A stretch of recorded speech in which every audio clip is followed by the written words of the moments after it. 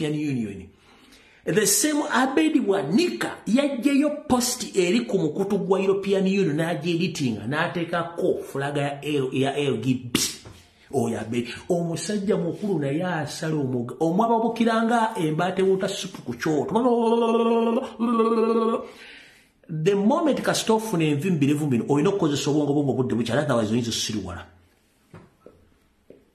kati bwani kasiriwala era kagenze ku Twitter ne kagenda ku ne kajjayo post ne kajja editing ne kajiteeka kumba abana bade bajje do original post ne ke kuba golo mwana nga kikazzemo ki posting kuba kaaswadde kati bobango ino musajja omukulu ku myaka jo ng'okyakola ebigambo ebyo kitegeezera omusajja musiru nnyo kyagula itagenda kuddamu ate tali kuddamu Abedi Bwanika kubanga ense kutegedde kati nku oyo story ense badde kimekati njikubye ku meza Pastor Kiganda bwana abayagala ajja kujjajo baganda mbibeyogede bena bituufu totandise kusala mugambo leero omugambo wagusala dda gwenkuvuddeko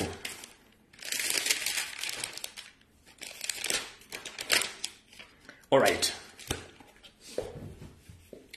kati buno obaka njala bwegendere bazadde mwenna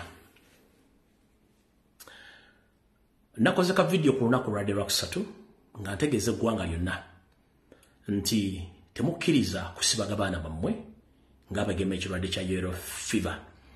Kati njala kuyita Mukyala Ruth Acheng ne CEO Wanji of Enterprises Janet Kebabazi kanspent video munagiraba nga nabazadde mwenna munjolekeza amaaso gammwe n'amatu gammwe bamama ne bataata nyongera kubajjukiza gwe omusajja n'omukazi alina olususu oluddugavu jjana kujjukiza omuzungu takwagala ko bukyanga abeerawo era lwakulaba omukwasa obusungu naye nga si yakuliisa si yakunywesa naye aba akulaba nti omwokipayingira space kati alina okukolako buli kimu kyayagala naye ekirungi nti Katonda teerabira banaku be. Katonda yakola omuddugavu ono ng'olina inborn resistant cells oba DNA enga ziri buli kintu kyonna ekikyamu katuyinza n'okwelunyawo nga Bayibuli entuufu egoba emizimu ne masitaani eri mu DNA eya muddugavu ku bikolobera omuzungu byatukozeeko ng'ayita mu kukola buli kimu ekyetaagisa okujja omuddugavu. Lwaki katono nazzikuno bajjajjaffe babazaaliranga mu bitooke era bamulerwa be babazaalisanga nga bakuzaala bulungi nnyo ne bakuteeka mu kyogero ne bakunyiga bulungi nnyo n'obeerawo n'okula nga tewali buzibu kyovula tetulwala abafu abataagimwa tetulwala.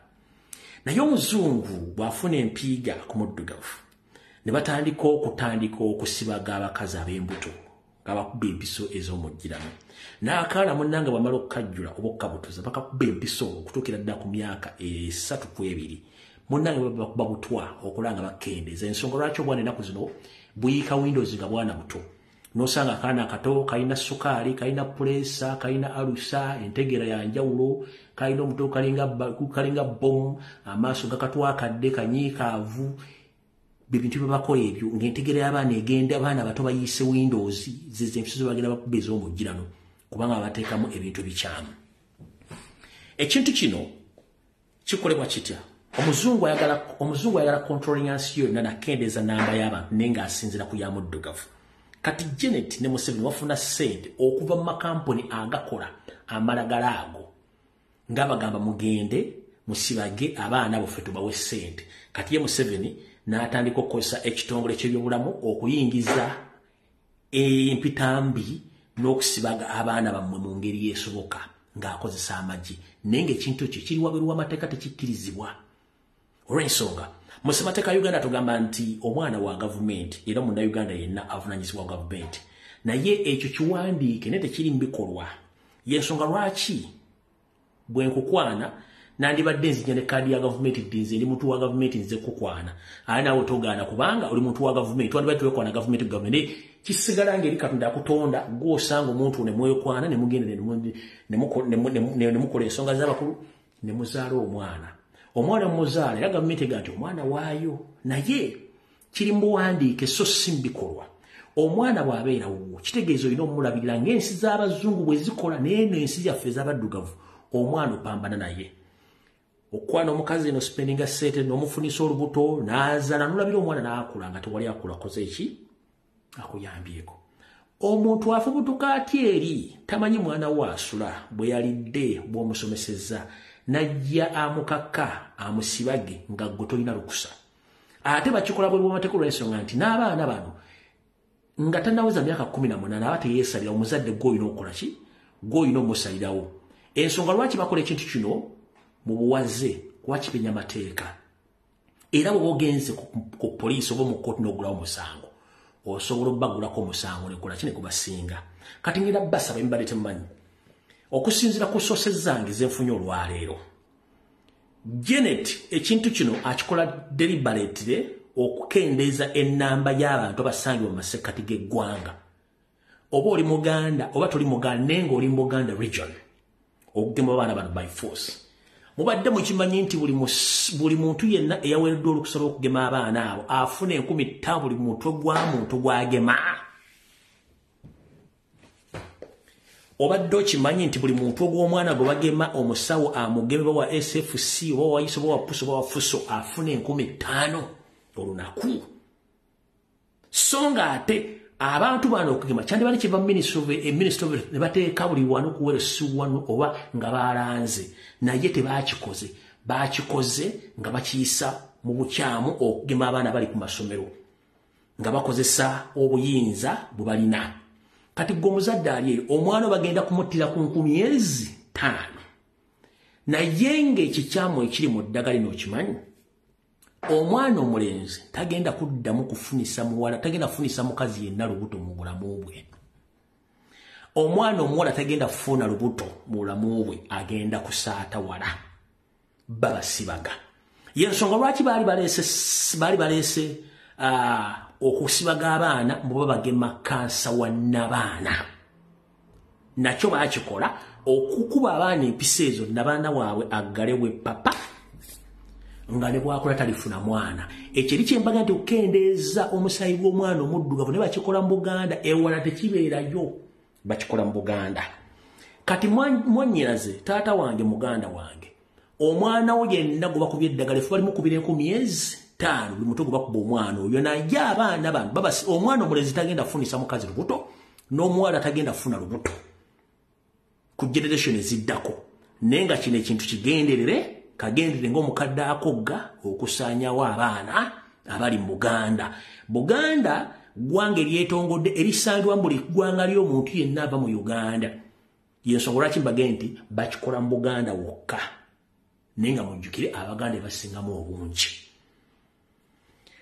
mu bimu ku bye twalabiddeko era Museveni wagamba nti Facebook yagijjawo olw'ensonga bino byemu ku bazadde abasobodde okutegeera ekigenda mu maaso muzadde ono yandaze kye tuyita resilience nga ye yagambye temujja kumanyiira era nkubiriza omulanga buli munnayuganda yenna eyagemezezza omwana gwe bagemye ku kifuba genda oguleko omusango kubanga kino bakikoze mu bumanyi omuzadde ono namwagadde nnyo okusinga ku bazadde abalala nawulira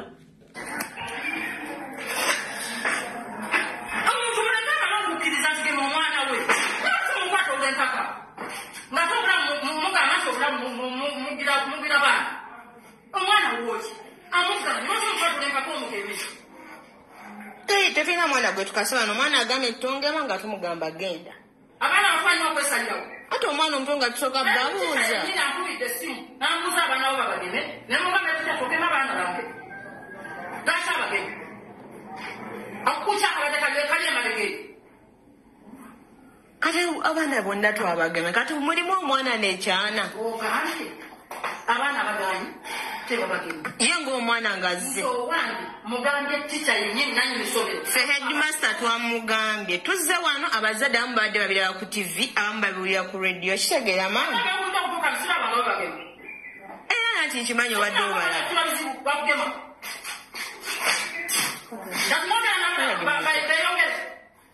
kati ogala tukolere mukuleserawa mukazi yatukako kubanga oyogera nnyo bali bonna abasiise si bakazi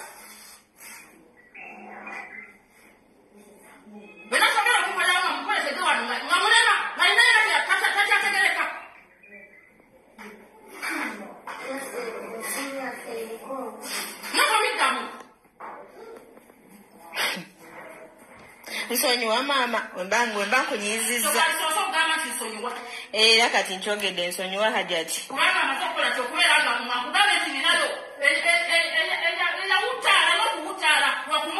no tusonyiwe kati ffe olaba Hajati olaba tolina okusooka okutegeera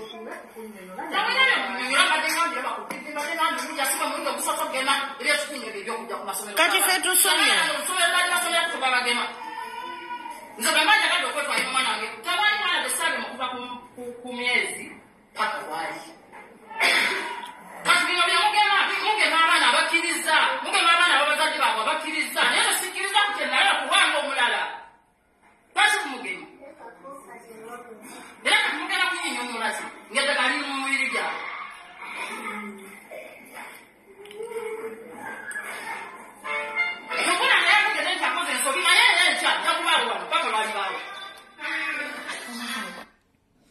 okitegedde ekyetuyita resilience omuntu weebeereramu oyina freedom of speech oyina eddembe lyo si buli muntu kukakata waliwo n'omusajja oba inspector w'amasomero ga private omusajja ono simanyi musajja ggobo lya mmere ki omusajja ono yayogedde ebigambo neŋŋaasi nga mbadde nsobola omufuna nenkwata olubuto no lumulinga entaana nemukubako ng'alutadde waggulu olubuto nga jjemu esatu nomukubako emikalabanda ng'akuba ekisu ekinaabuuka olweggulo no enteeka ne gavumenti ezireeta kuteekerateekera abaana bano mu maaso babeere nga bali bulungi okusinga ffe tetubonyebonye nnyo nga tukula mu nsi muno bo bakule nga balamu nga bantu balamu n'olwensonga eba directors ada private schools aba UPE bwe tolina kyogamba abaana mbawoyo babageme lwotulemesiza enkya tosulayo mu ssomero nasaidi mansi omulala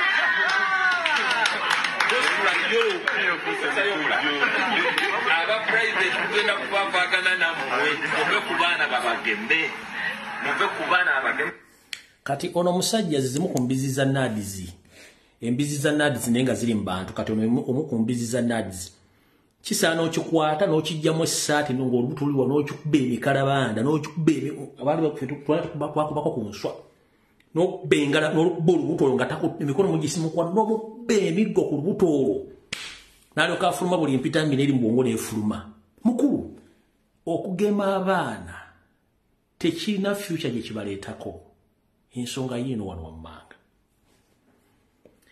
essaawa zino mu Uganda temulimu kye tuyita outbreak w'obulwadde obuguddewo ekimpatiira nga bwakugema nno mu Buganda omusujja gw'enkaka tubaddenga nagwo era nga tumanyi eddagala lyaffe erya kinnansi erigujjanjawo bulungi n'owona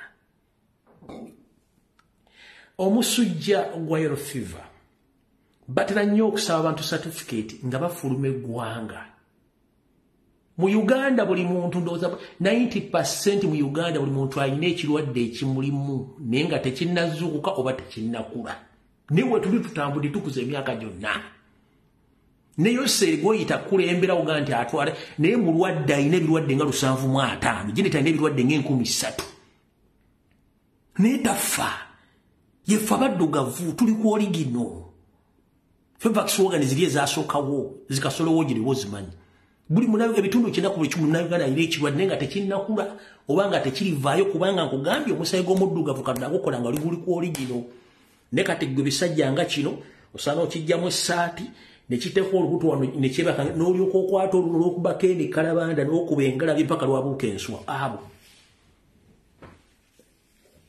olubuto lwaddaala egolwo kati mukulu kankunnyonnyole otegeere gwe yagambye ogema abaana kansooke nkunnyonnyole mu Uganda tulinaawo outbreak ya yellow fever so oba tewaliwo outbreak tekyetaagisa kugema muntu yenna ebiseera ebisinga bagema nga waliwo outbreak wawuliddewo mu ggwanga byonna nga balanga ekiriwo outbreak ya yellow fever teriiwo essaawa zino ekibaddewo ebadde outbreak ya red eyes but nobody is coming out to talk about it including Minister of Health so what is the motive yamwe outbreak eriwo ya red eyes ate nga red eyes ndowooza nyinza okuba nga possibility ziri bbiri eziyinza okuba zireeta red eyes obucaafu buli bantu bo nga bennyini n'amazzi ge mukozzaga National Transport Corporation kubanga 90% gonna machafu galimu empitambi ate buli muntu akera ku macha n'agenda ku tap n'anaaba amazzi agalimu empitambi of course ojja kufuna red eyes.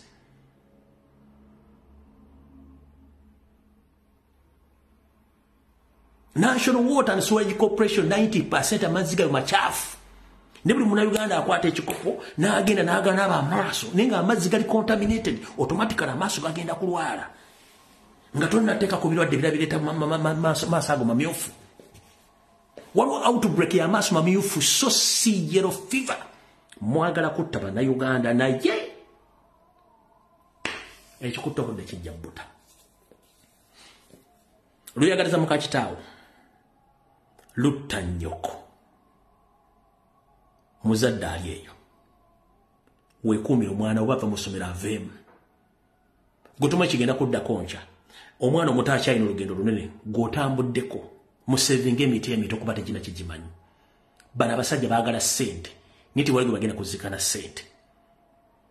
Okitegeera nkiddamu outbreak eriwo ya red eyes mbabuulidde possibilities eziyinza okuba zireeta amaaso gano amyufu. 70% Uganda gye tukulidde mu ghetto. Mu ghetto toyi bazitamisa n'ensolo zitambula buchafu kati ekisinga okuleeta red eyes gandibanga amazzi gano aga National Transport Corporation nkubanga gonna machafu ate nga abantu baganaabisa maaso nga si mafumbeko kyekiyinza okuba nga kyekyaleesa amaaso ago oba n'obuchafu butuliraanye. Ne kati gw'oddidde obulwadde obutaliiwo obufuutiiseeko abantu ku mudumu gwa mundu ogema bana ku kifo bwe omuwadde emitwalo 5. That is wrong. Ekyo kikyamu. Awo nfuddewo sigenda kulwawo. Kale kansubire nti bannayuganda mutuuse bulungi nnyo. Ennaku z'omwezi zigenda kubeera ndoza 8 abasuubuza okwetoola eggwanga lyonna akalawo kamwe katambula mugenda kwekalakaasa. Kati bannayuganda mwenna abali mu Uganda njira bategeeza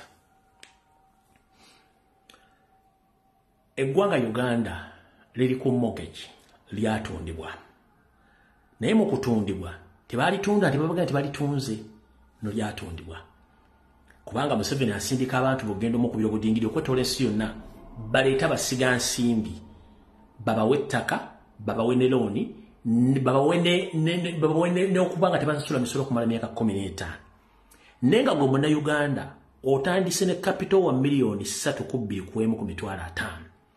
Kampala City Council nejja nekuteekako trading license nejja nekuteekako kasasiro revenue affairs nekuteekako emisolo egya buli kika pay as you earn as you pay n'emisolo emirala banatera kusaba kati oxygen tax gy'emisolo.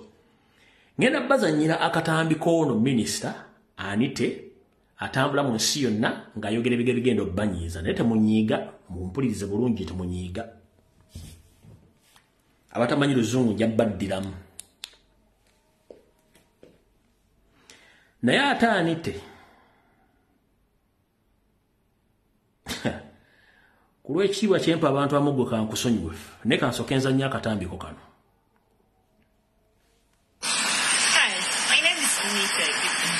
Minister of State for Finance, in charge of investment and privatization. I'm here to tell you why you should invest in Uganda. First of all, Uganda is a part of Africa, the most beautiful part of Africa. Hey, if you want to get return on investment, you just have to come and invest in Uganda. Omukyalo n'agamba nti munnayuganda era alina essanyu okubeera munnayuganda era nga Uganda ye part of Africa oba ekkula lya Africa. Era abagamba nti alina essanyu okubanjulira mwenna abaagala okuteeka ssente mu Uganda agenda babuulira ebirungi ebiri mu kuteeka ssente mu Uganda. Oyo mu ntandikwa bw'atyo bw'agambye. Kati wagenda okubanyiiza weewaddako wuliriza bulungi nnyo. Ewagenda okunyiiza weewaddako. Naye ono mukola emirimu gye gino mu kuggyamu empale okugaba ekiwojjolo okufuna connection teryamusinga. Lwalinja Samira nja kujja connection mujja na kutya ezimu eziri mujja kutya kuba mu kwagala bambasa teramukwatira nsawo. And guess what? We give you land for free. We can give up to 15 years tax holiday if you invest 10 million US dollars. Akugambye bw'otuuka mu Uganda tukuwa ettaka lya bwereere era bw'otuuka mu Uganda tukuwa emyaka 15 nga tosasula musolo. Owulidde? Bw'otuuka mu Uganda ng'oli investor tukuwa ettaka lya bwereere. Bw'ojja mu Uganda tukuwa emyaka 15 nga tosasudde musolo. Mbukasitoba ng'ozze n'obukadde 10 owa $, obbu investinga mu Uganda. Bigambo by'onaanite yabyogera. Onaanite minister. Naye yewa investment naye nyini yeetaaga kubanga ali invested in okubanga ategeera bulungi. There are so many diplomats have invested in you yoganya okukyuka. Tugenda mu maaso kankabaddire muwulye mukulu sigenda ebigambo byayogedde bye mbakyusiza. In our economy. And we'll give you 15 years tax holiday. And that's a corporation tax, by the way. And then we will make sure that you get access to electricity at only 5 cents. Can you imagine? Only 5 cents. And that's not the only thing we do. You will be our partners in development. Myself, as the Minister of Investment, we would personally promote your products. Hey, if you think I'm joking, you can actually visit Modern Times. And you will surely know what I'm talking about. We're giving them the tax exemption, they have yields, and Ugandans are buying the products because we have a policy. Buy Uganda, yield Uganda. Invest in Uganda. Kati Minister, bw'emoledde bw'otyo ng'opromotinga abainvesita bajje mu Uganda, bw'obeera mulaavu weemoola otya? Kati bw'obeera mulaavu weemoola otya? Gwe Museveni ne buno obukazi bwo buno bwemoolera ku gundi ku TV nga boogera ebigambo by'ekisiru. Tosobola tuleeta mukazi museegu ng'ono atandika okwemoola okwogera ebintu by'ekisiru. Kati bw'obeera mulaavu nga bakukwano banga okwana otunula otya? Bannayuganda bali mu kusafala ennaku z'omwezi munana baggalawo maduuka. Mubasaba 18% increment of VAT. Basasula emisolo n'oxygen walaga mu proposing oxygen tax. Kano kali ku TV kali mu kwemoola. Bw'obeera mu kisenge ne bbaawo sina bbaawo kubanga already wafuuka kati gundi. Wafuuka minister naye ng'oli nnyongereza ku badiplomat n'abano ba investor. Museveni yakuwaayo nga kanyeebwa. Genda. Ne oli ku kamera we ensi yaffe mulimu gifuula kyakuzannyirako. Abaana baffe badduse eggwanga balidduseemu mutuleetera buno obuyenje bukali mu kwemula eri abaana bali profession mu promotion. Ne muluka kana akanye kennyini keetaaga investment oka investinga mu katerere bulungi bre. Simana kumanya. Kati buli emyaka 15 tax free. Ogabe ettaka ly'emugaba yajjajja Museveni wajja n'ettaka mu Uganda. Muli ku ttaka lya Buganda kumusindikira amannyo. Mbuli ekitundu kya Uganda bwe bagaba ettaka. Muli ba investor. Mbuli ekitundu kya Uganda kyonna bwe bagaba ettaka ku ba investor. Ettaka muligaba mu Buganda kubanga ettaka lya Buganda.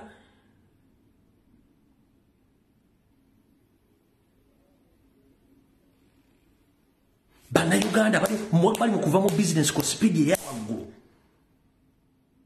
Mutuleetera Memwe. Anita, whenever you are, I'm looking for you.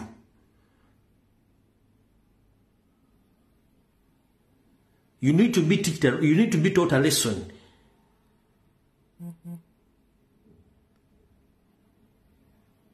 You are in the wrong office with the wrong people and you are dealing with the wrong country. A minister, you are behaving like a hawker. You are a full minister, but you are behaving like a maraya. Gwe.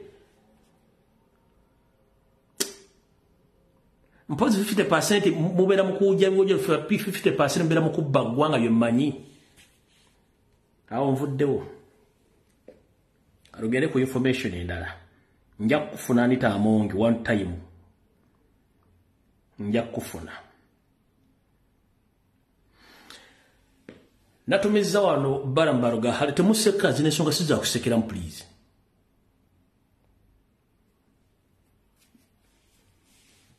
Tuli serious, tuli ku nsonga za ggwanga. Katugende ku gundi ku Barambaruga hali. Sebo minister unaganya kuyita minister saba fere Baramu. N'akabinja kakakulembera mu 7. Bakolese n'eki project kyo kyemutaddemu sente nyingi nnyo nti mwagala mujjeyo abasibe nga basibe maze okwetonda mumukyuse formula mujje ku 7 omusango gwe ogwokwata n'okuwamba n'okutta abantu. Eyo tactic nfu obo bukoli omwajjidde mbufu butya ekisokera dda tewali abawalukusa kukwata baana mwe mwabakwatira mu bayina bali makomera agamwe n'abafa kitegedde ekisokera ddala. Tulina kye tuyita urban excitement. Manyi kyangu nnyo okujja mu kyalo naye kyangu nnyo okuva mu kyalo n'okuvaamu ekyalo si kyangu. Kati kino kyerekera ku Barambaruga hala. Urban excitement nfu mbi nnyo eyinza okuleetera obuzibu. Gwe tosobola kuŋŋamba wafuuse minister within a period of 2 days n'ojja ne bakulayiza n'ojja ku seteeserezo n'otuula n'ojja n'ebibuuzo by'ekisiro mukulu njala asooka kugamba.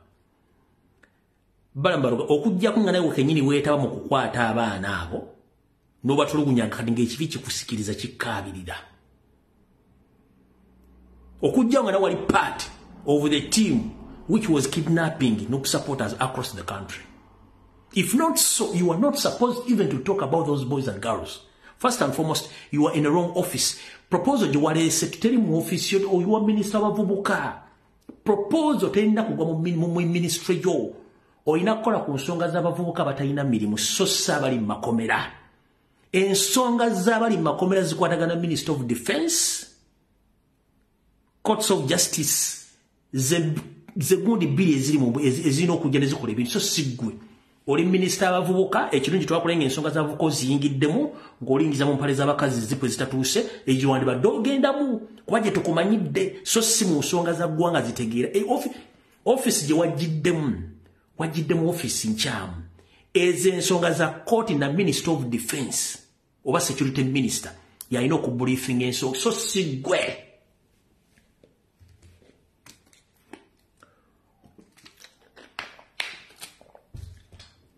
Baramu so sigwe kansoke malo kuzzayo wano mu archive yange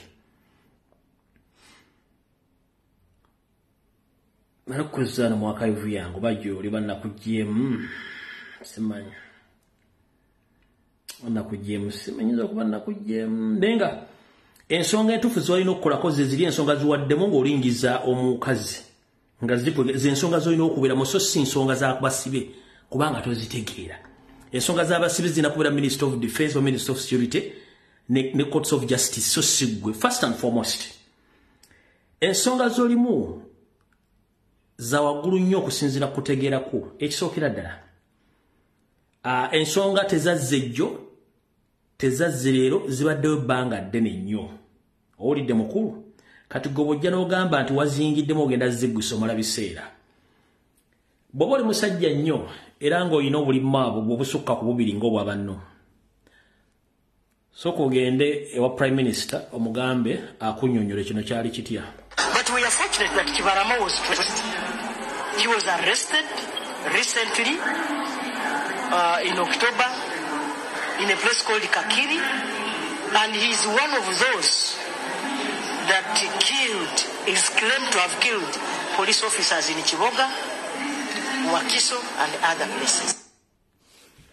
So Barambaruga hale one was the office in chamo kwa addressing issues zitaga mu office yo ekisooka ensonga zo z'abavubuka era twakulabeko mu kifaananyi ekimu ng'oyingidde mu nsonga z'abavubuka zibasinga okwettanira gy'olina okubeera nezino ensonga z'okuwaba n'okutta abantu police ziri above your understanding okitegeera oyagala kujja mukama wo ku musito soko gende wa saba minister mukama omugamba akunnyonnyoleka n'akatanga. But we are fortunate that Kibarama was traced. He was arrested recently in October in a place called Kakiri, and he is one of those that is claimed to have killed police officers in Chiboga, Wakiso, and other places. Aha. Kati njala otukolere ekigambo kimu. Osooka otuleetere Kibalama n'Eddamulira. Just two people are enough. Oba tuleetere. To prove us wrong. Sooka otuleetere Kibalama n'Eddamulira abantu aba. Babiri. Ebisigadde ojja kuba otuwangudde. Oba genda ewa David Muhoozi mutabani wa Museveni gwe yakakanga ow'ekyama publicly kantegeeze eggwanga. N'abali mu UPDF mwegendereze nnyo. David Muhoozi mutabani wa Museveni. Oba bati temukimanyi. Museveni yazaala linga Namunswa. Eriyo n'abaana baatayagala Janet atege. David Muhoozi mutabani wa Museveni. Kati gende wa minisita ejjana mu parliament n'agamba nti abasiri kituufu abamu baawambibwa abamu baafuluma eggwanga ne bagenda ebweru okuba ekyeyo omwali ne yeekolera musajja wattu ali Kenya ali mu kutawaana naye omu ku baafuluma eggwanga. Kati mukulu genda obuuze ku Muhoozi David mutano wa Museveni weebuuze ku Nabbanja before nga tonayogera nsonga zino naye nga sooka otukola ebintu ebibiri byokka.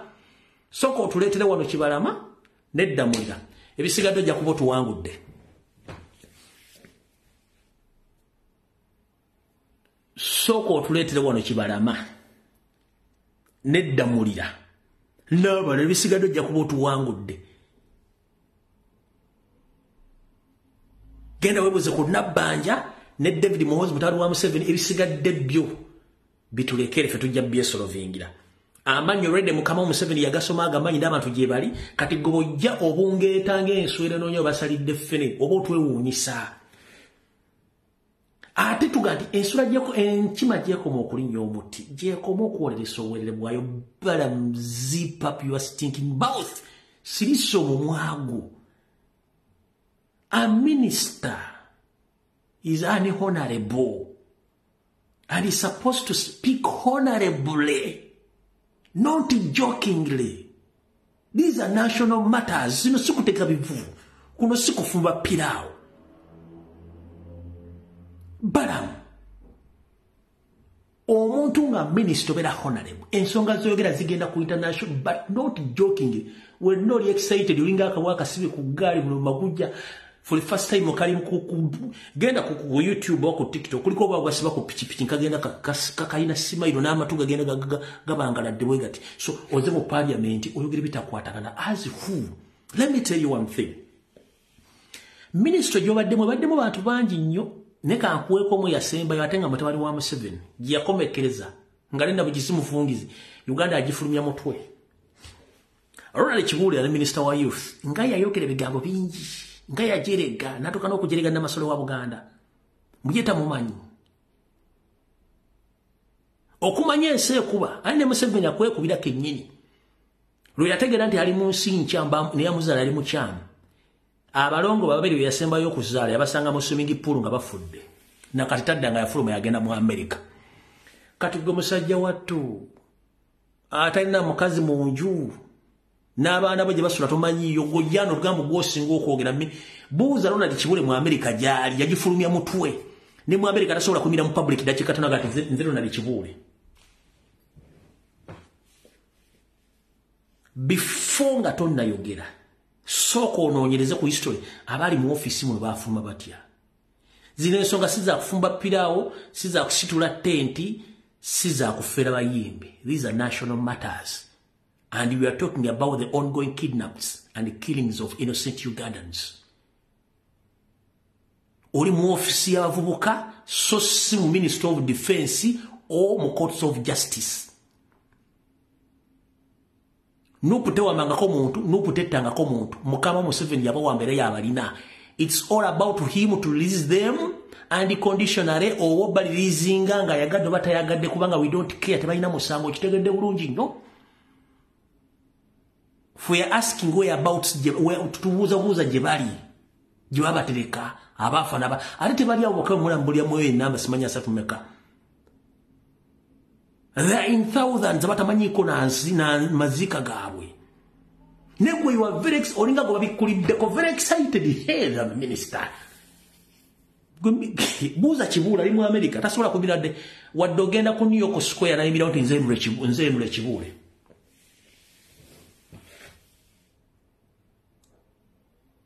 tasobola bwe yategera ndi ensi gyali mu nkyamu yasanga abaana baba banyise mu swimming pool kati gompozi bagenda kunyeka ki kisaati kyo kiri ekyaddabo kale kyazebula crossing bagenda kunyeka mu kimizindalo oba maziga gali Sudan ate ne business zonna zoddukanya 70% business za kasami you have nothing kuboli mwabula ulinga kiyenje kantegeze public business za barambaruga hali 80% za musajja go bayita kasami business ziri mu South Sudan zineze bidongo okutekeka bayimbi ne sete zolina 70% za kasami is already yo simebi kibyo ne bisingo mu bya jet ne hoteli zozimba you have yes we know center kuno bokuli yako buno but ebisigadde byonna oli house boy at work kubanga the reason as to why oli house boy at work a man a billionaire as you say like you tasola tola milimu milioni 3.5 mwezi dosobola kola I bet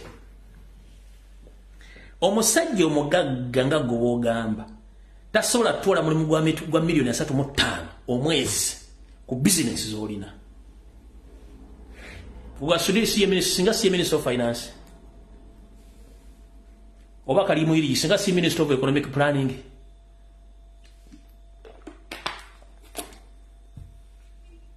bala muri sekadama ensike kitegere business zolina eza radio TV ne hoteli wozimbye za Janet bino bidongo simanyi maziruda zonna za kasami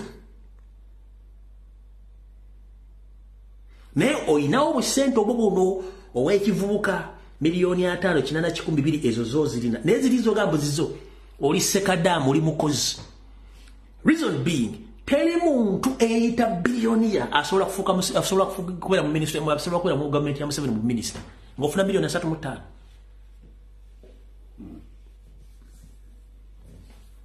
gwa singa sudute bamu wa prime minister obanga singa sudiri CCA Bank of Uganda governor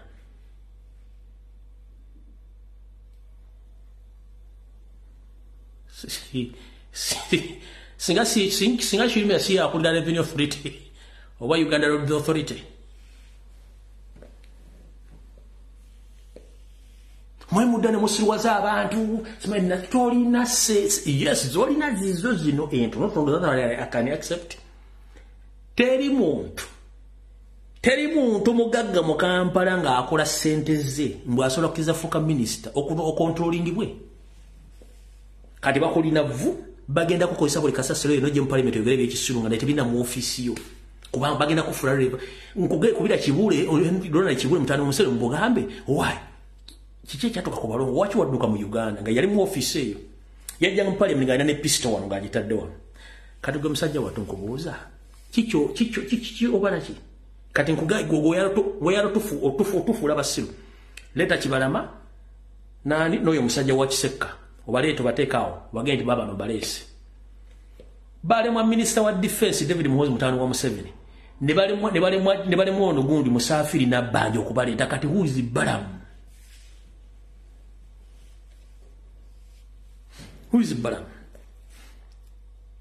bayina woyina byokula binyo kubanga ne byokula byogule bi makaago oyino biliso oyino bifunire byokulya kyekyo kwa ndabana ekyambaza bala mu saati yemu si financial planning no yagenda okusaba okubanga afune sede zalina abagagga bayina ebintu byabawokola genda osanga abagagga bonna bali mu kaliba yoyo mbubuka babera ebintu ebiriyuyade bati bamugamba kwambala mpale emu obanga temu abera ne saati emu genda okinonyerezeeko abali mu kategori abagandi balina obusente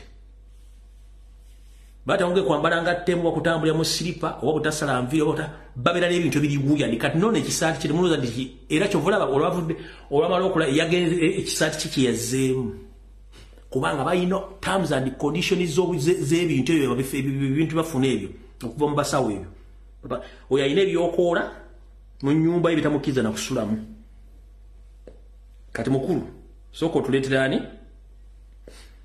otuleetere Kibalama n'omusajja oli omulala then tujja kakasa nti okola ki nti oli w'amaanyi Kati njagala tugende ku abavubuka bano okusookera ddala before nga sinneeyongerayo. Njagala tutegeeza bannayuganda nti enkuba eryokanga neetonya ne tulaba ensisira bwe zenkanya emyoyo. Who knew, ani yali amanyi nti omuntu alituuka okubanga adduka byayita bimikwano ng'abadduka.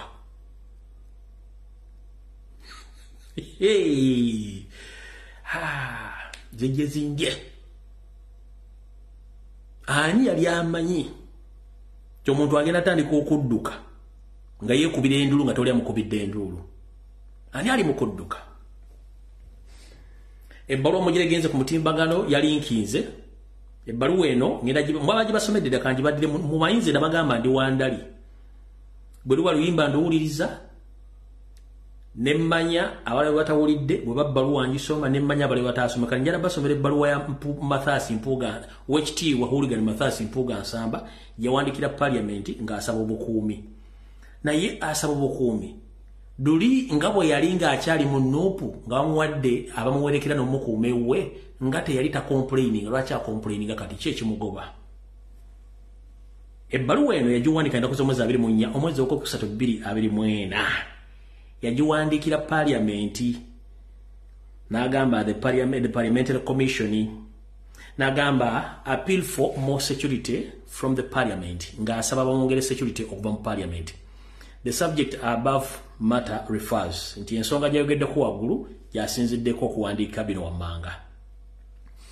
N'agamba previous days have been characterized by a barrage of social media attacks and abuses from the sections of Ugandans, mainly in the main opposition national platform. Wagambye nti gyemuvuddeyo katono oba mu nnaku gyemuvuddeyo katono afunye okukalakatibwa naye kennyini n'asiima ekibinja ky'abakalakasi abali ku social media abamuvumye n'amyuka n'enviiri n'afuna n'ekipaapi ku matama okuviira ddala mu ludda oluvuganya olw'ekibiina kya National Platform. Awo ensose n'enkomaka awo ensose mbakati awo. Saagala museke tuli serious ku nsonga zino. Kanyongere mu maaso.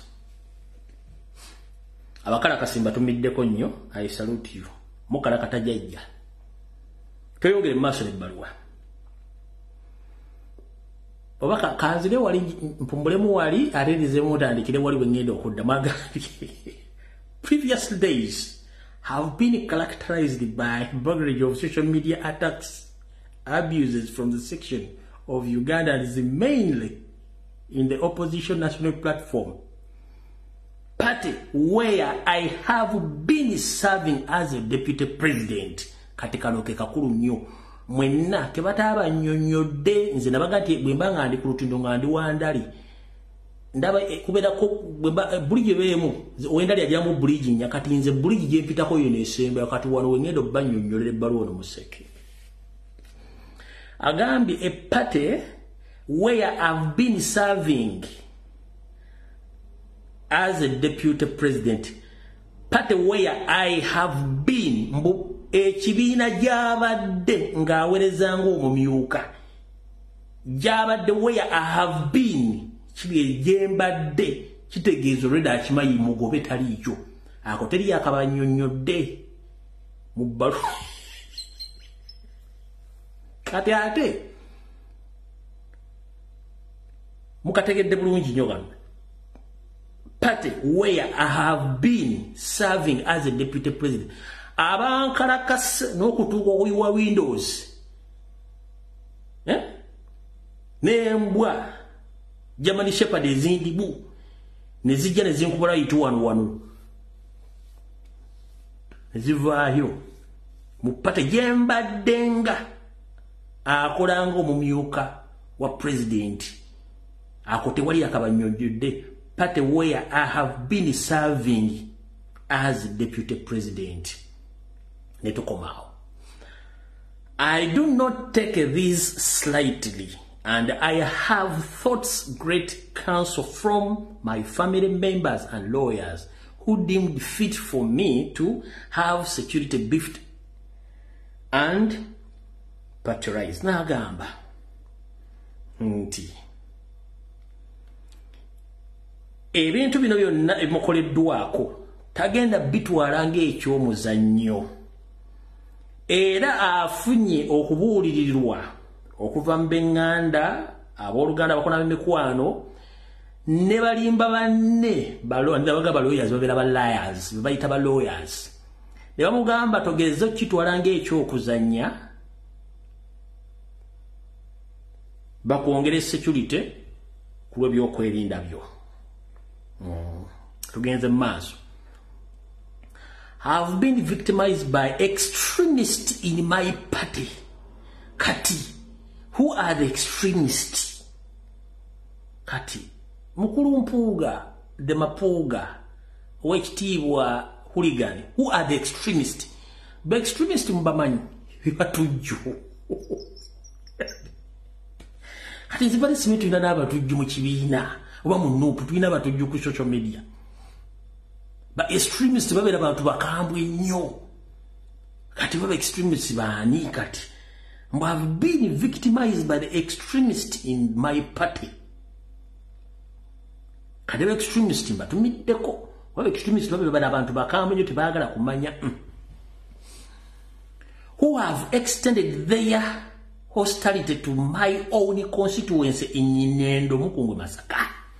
Agambye nti akubiddwa ne kenyini n'asiima abulwa basasula busasuzi awo bayita abakambwe abali mu kibiina kyennyini nti batuuse n'okuva wabadde abalabira ne bamulumba ne mu kitundu gy'akiikirira mu Nnyindo Mukungwe. Biri mu bbaluwa si byange, biri mu bbaluwa si byange. Kati mukulu owekitiibwa Hooligan Mathias Mpuuga Nsamba, fenga tetunnasindikako omuntu mu constituency yo kwogerako nayo ku nsonga ezo. Katugende mu maaso. The purpose of this letter therefore is to appeal to you, Right Honorable Speaker, to add me to police patrols vehicles and guardmen of counter-terrorist police officers to guard my residence in Kyengera and be part of my motorcades.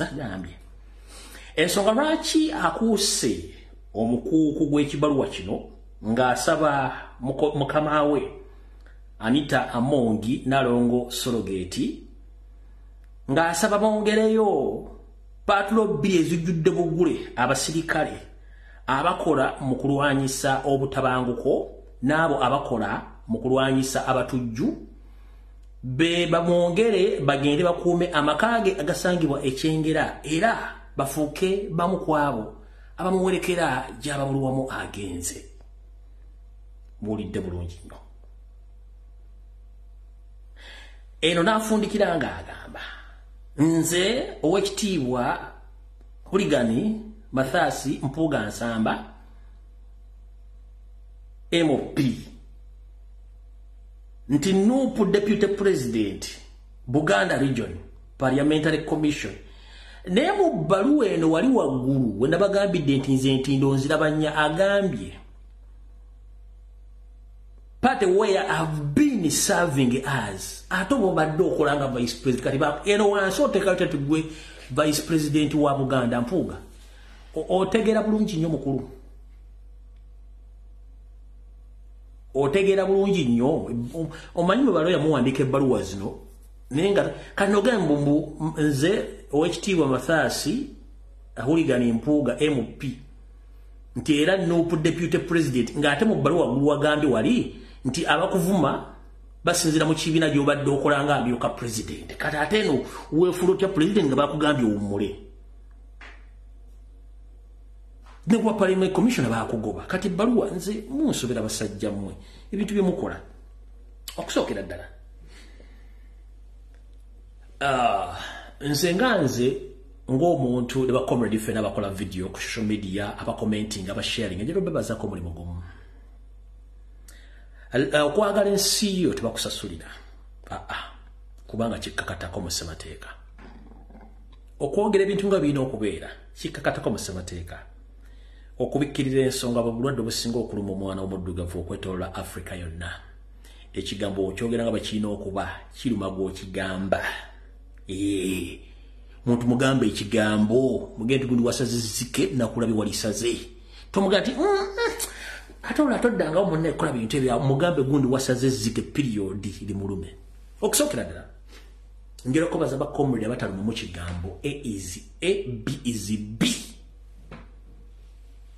buto okusobola ababbi bano the moment omuntu yenna kola ekikyamu n'otamwatulira oba weretedde obuzibu n'omulogo ku kyalo omuganti gundi oli mulogo tasobola kukuloga nga yategedde nti wategedde nti mulogo ng'olowooza lwaki omubbi bw'ajja okubba ajja mu kasoobo n'amenya ekikomera n'agwa munda n'abaloba waliwo kamera waliwo embwa ne bw'awulira omuntu yenna akoona ku kintu ekintu ne kigwa omubbi oyo adduka that means tebaagala bategeera that is the logic eri nti omuntu mugende nti oli mu periodi tajja kwajja kutya alimu ne katunanga abakimu ate wakitiibwa omubbi asigala mubbi ensonga lwaki abantu abali mu UID abamawagali ffe tuli bazibu nnyo nze tomala gankyamako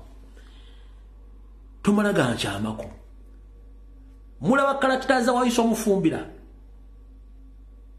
ze karakita abaana ba UID oligino ze baali balina naye abalina emitima eminafu Museveni yabagula n'abatwala wayiswa yasigalawo nafa bali bagira amagye nga tujje mu uniform omuntu jiza kugombola twavaayo nkigamba ne kikuyuma ne kikusiiwa ne nga nkigambye period go nomanya deal with it sara kumanya omuntu mugambe ekigambo open nti oli kino kimulye kati wife jobo yabadde mu kuziika muganda wa Honorable Katuntu n'abulira ensi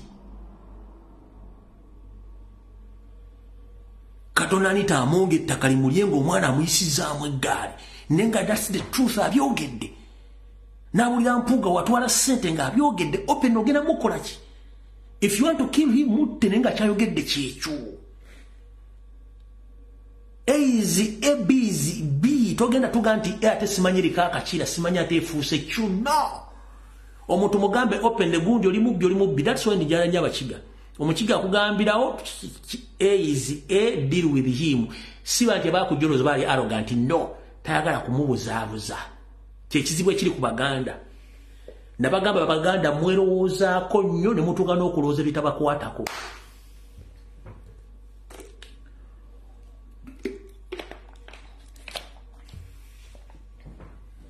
nkiddamu ekizibu ekiri ku baganda mwerowoozaako nnyo ne mulowooza n'ebitaliyo kati bana batalowooze bayitirawo nze mbagambye information for 3.5 years kati evaayo nevuddeyo who's benefiting kyova nze siyo mana comrade yankuma kuba batategedde it's up to you nkugambye ejja kuvaayo and the information is getting out nga bwe najogera openly era sina gwempalana kubanga nabaga ebintu bino nga temulowooza nti bisi bituufu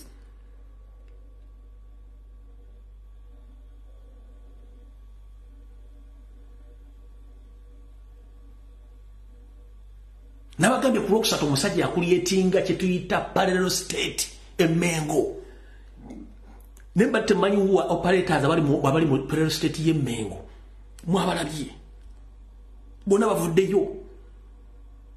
bavuddeyo kanguzeeko Katonda abadde bagoberera obwakabaka bwa Buganda okuva lwaddizibwa mu 1993 batikira Ssaabasajja Kabaka bakatikkiro bonna abaddeko babadde tebali active nnyo nga mayigoro ensonga nti bo bali bakyatambulira ku nnono n'obuwango newankubadde badde bamanyi biki ebyaliwo nja bibanyonnyola ku Sande mu program emuli Bulange Mengo naye Museveni bw'amanya nti bali abasajja bali more educated knowledgeable ku nsonga za Buganda ne mission ya Buganda yabagezaako bateeka wansi kanale bwe kyatuka kuwa ekitiibwa Dani Mulika the nonsense Katikkiro yagamba Museveni twale mana olubeera lukiga bagatuba tulemaganye muyinza okukola kiwemula yamuga buli kyogera kyonna tulemaganye nze sisagala bitegeera ebyo najjeme munaagala abaganjala kumanya sere ziva mu kitobero njala kumanya sere ziva mu nkuuka sere ziva mu CBS wa buli kimu n'abitinkuula n'abaga bino byali baga bado tulinawo mulimu ne bamulwanyisa n'abagamba kabaka ye kabaka era inanyiri Buganda mugwe Museveni y'obufuzi byo that is none of our business Mengo is Mengo Museveni tufudde ono tunasobola okukolagana naye kati ye kye yakola okwata Buganda n'aleeta Mayiga n'akabinja ke n'akasetinga bulungi nnyo n'akateekamu n'akakulyetingira gavumenti ebadde ezannya politics gombadde temumanyi. Ladies and gentlemen, ensonga lwaki tetwagenda Ntebe mu Ntebe, it's because of Puga Mathias, Medad Rebecca Segona, and Wasanya Karoli Charles Peter Mayiga Ssalonga Mulengejja. Bano main catalyst Museveni be yakozesa to cool down Baganda and control Baganda kubanga film eri inatandikira mu Buganda wano. Museveni knew he was defeated, pants down.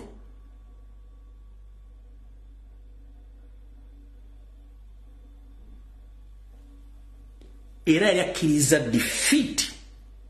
Bano ya creating pro government in Baganda. No, we shall control. Kati toddamu n'ogamba mbu Kyagulanyi simanyi yakulimba takulimbangako. Bane bade mwita ab'ekitiibwa n'atudde Mengo mu pro government be baalemesa Kyagulanyi okutwala obuyenza. Ate bulijjo mbale munoonya answer. Nkigambye.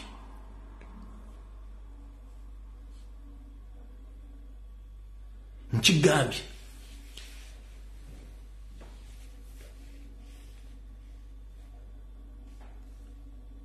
Is three elements. Najanga nembagamba mu State House ku saawa zitunakwe guti what the meeting erimu Mpuuga, erimu Mayiga, erimu Anita Amongi, erimu Gundi negule maganti Lumbuye aleba. These are the things bibadde bateesaako n'okukola. How to control Buganda, to control Baganda, to control the parallel state. Ne basizinga kabaka bamuteeka ebbali. Yensonga lwaki kugenda kankuzeeyo Kemabega. Immediately after elections nga Kyagulanyi awangudde, Museveni takubira nkuba mu Northern Uganda, takubira nkuba mu West, takubira nkuba mu East. Yakubira bali mu Buganda ba agenti be. How to control the eruption of the revolution. Mwawulo meeting yuna je nayogera nga mwalimu omulugwala, mwalimu omusoga. Mwalimu Munyankole.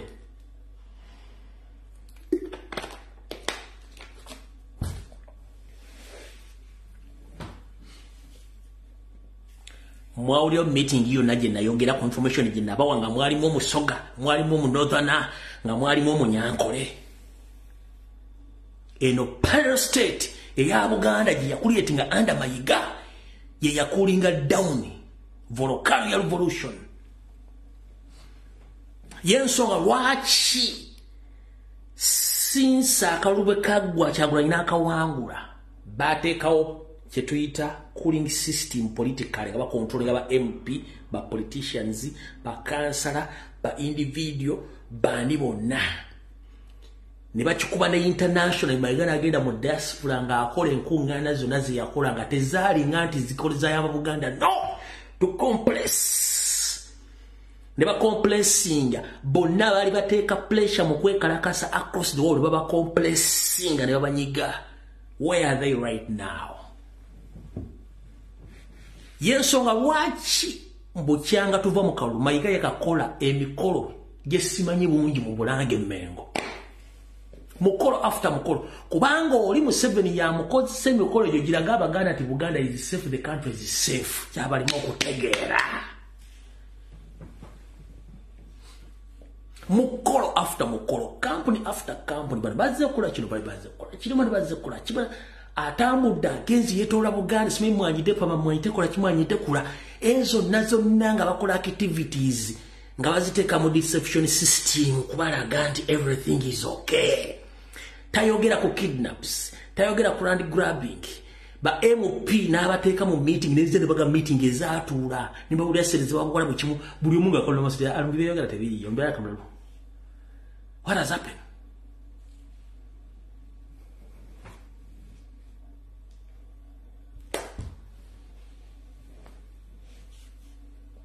Mukolo after mukolo Mengo, mukolo after mu Bulange to complex, never complexing. Nenga byonna zizemi bagamba, kati ladies and gentlemen, teri muntu addamu kuvuma kyabule muti yajja ko mu 7. The problem is Mayiga, the problem is Segona, the problem is Matthias Mpuga Nsamba, Matthias Mpuga Nsamba.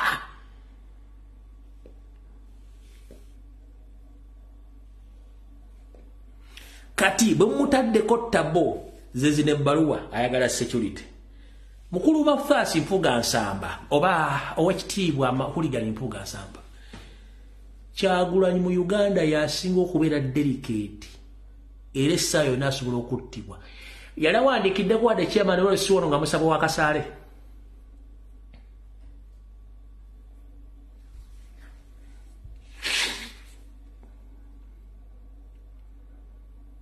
Mpuga Kyagulanyi ali delicate bali more fragile than you. Yalawandiikidde ku wadde chairman w'olusiwono nga musaba wa local defense wa Kasaale mukuuma. Chechi odduka kinga toli mubbi. Mulitho, why are you running? If you're not a thief, why are you running?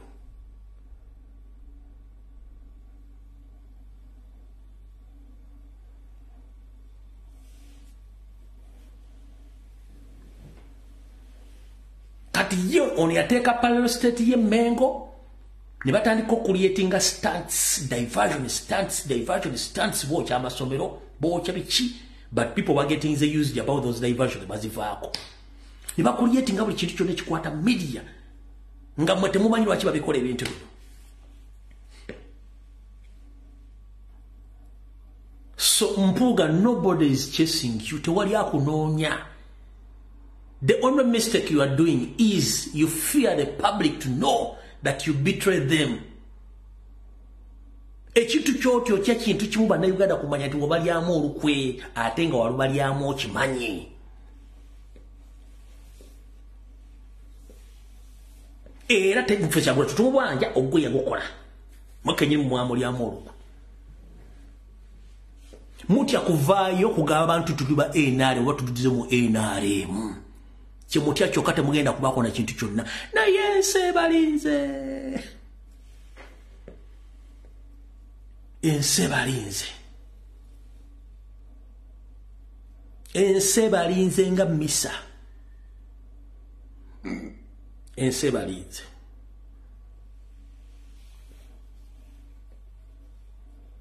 Ense kozeshi.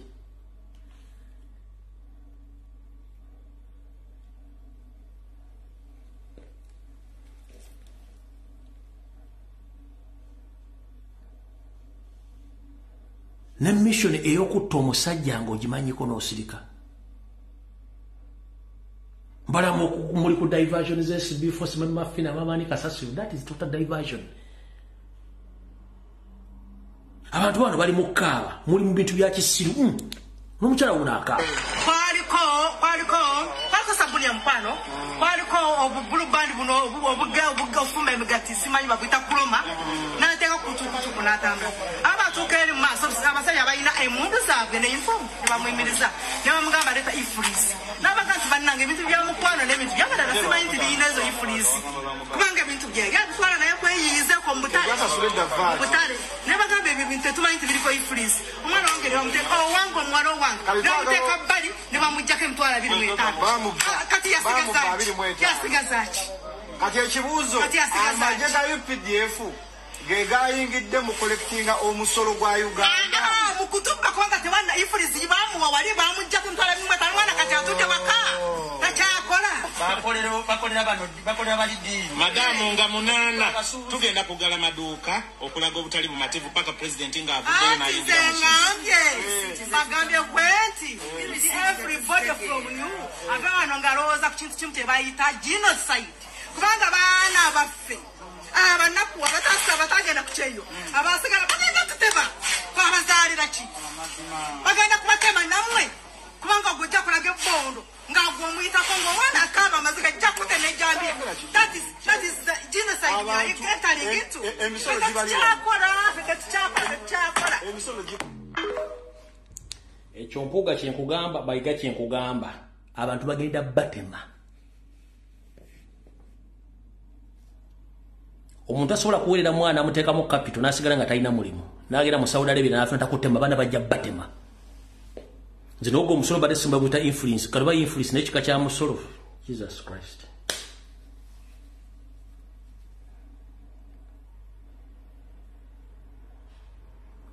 omusolo influence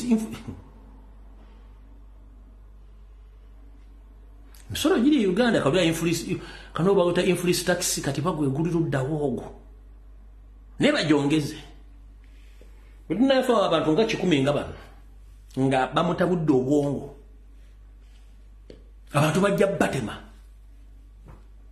mwe mbanyigirize oli mama luswali mu parliament yesize ebizigo yayiika windows awoza ate okumanya abantu bano basaana kukubirawo ng'obudde bukyali bwe nayogera kigambo surgical operation is the only solution if we balagana kino kati bagenda nfunikira solution yokka to get pork funo obuyinza tulina kukozesa force kubanga Museveni yekyayagala tegeka akalu nze nkategeka nze nangirira era ajja kawangula for example Sorogeti nalo wadde bukoziika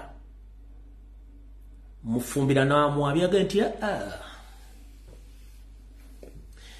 you know we are not going to fight with these boys. For us we know we should wait them there in the elections. We know how to do it. But here you are free to shout. But you wait there in elections. We know how to do it. We shall show you that we are very powerful. Ye naba tulegenga ayogera kubanga bakimenti bagenda kozesa force okumekinga sure nti bazza abantu bebona ebagala mu kalulu eyo tetwagala tuuka kibulanze si yeyo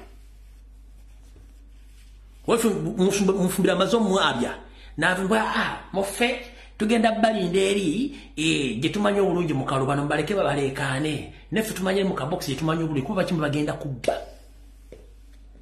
kati ng'oyo amapasa galingaga agatawanya galingaga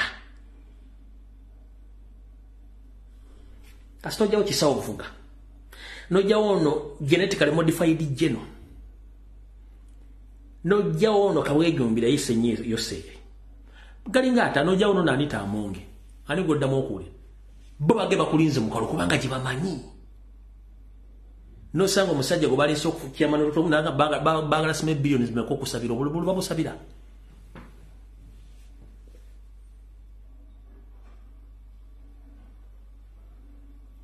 mayiga mu bempa fo avyo no buli mawa unyokomoka ole bugenda bwetaterera just tetutaga genda munsi ko tujenda budde bwansi ko no surgical operation baba obuto ku mabere wachi temufuna yabo wala balunyi mayiga yagala nyo kujje cyo ne mutege kiwala kimu nikiteko obuto ku mabere najje naganwa nasigala mulo yao ate bano mpuga mu kwagala ebiwo jolo kasito yambaza ekidomola sikat ne yajja kikwana mufune ekiwala ekitibo bulungi mukimutege nga kitadda mukitadde obuto ku mabere bo kijje aganuna asigala wasigale nga kalula ambaso bwati dese mu applies ku kwa bonna ono muhozi mukunywa bia tili amukwatira sauna machupa agameketa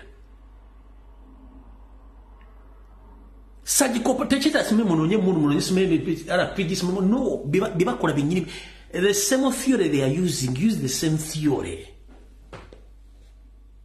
omwana mufune antidote yesiga okuta ku mabere muge amutwale mulojo ba 5 star wode mu kisasule mpuga bere kuli ku mabere ng'anuna ba mu second mu dakikaga abata natuka ndarukola okusanga ba yaweddemu babi bakola mu mbabikole mumanya advantage jibani advantage muliko mujimanyi wala basanya bagala nyo kuje bujo bagala nyo kunyo omwenge bagala kubera mu meeting uli obumpwachi such corporations the only way oyanita amonge yagala nyo microphone mufunde microphone ngikaka ayogere biga bisatu bina bambike ku machencha sabiri nga yafudde oyo tuvo tukwata omulala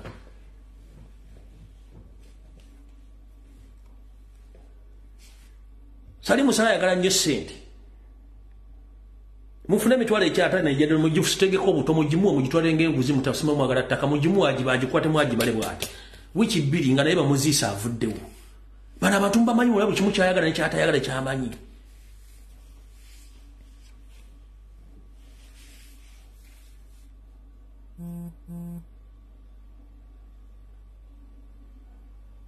bukimu kimanyi temuna kyemutamanyi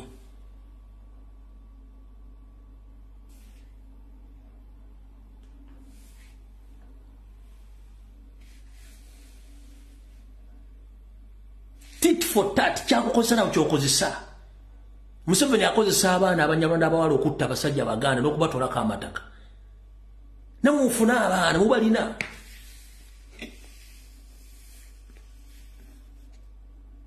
Muhammad Salim Sala yagala nnyo ssente era naye yagala ebiwojjolo ku kintu kimu ate okufunako kimu ne mukimuseetinga oba agenze Dubai oba agenze kubona buli omu bategawo ayagala nnyo okumugule oba ayagala kawisi ka milioni 10 ka milioni 1 ya dola mukagule mujimutu walinga ekira banywe ejirasi 2 nkyatazuka mubika ku ga 8 wakuzika nja ku saa 2 za kumacha ngo yawedde mumwanche bayita kolodiwo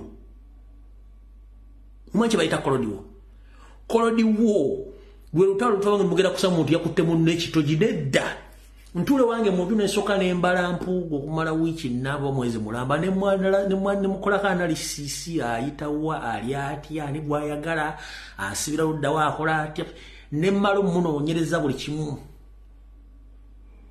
ne mbanga nategedde agenda muloje ejindi ne mukamusajja lwakiri mukavu yako konko nanga ayambala empale ate kwa kwatide muloje agenda kunyumya ati bankubye mobu ya mukubye yafudde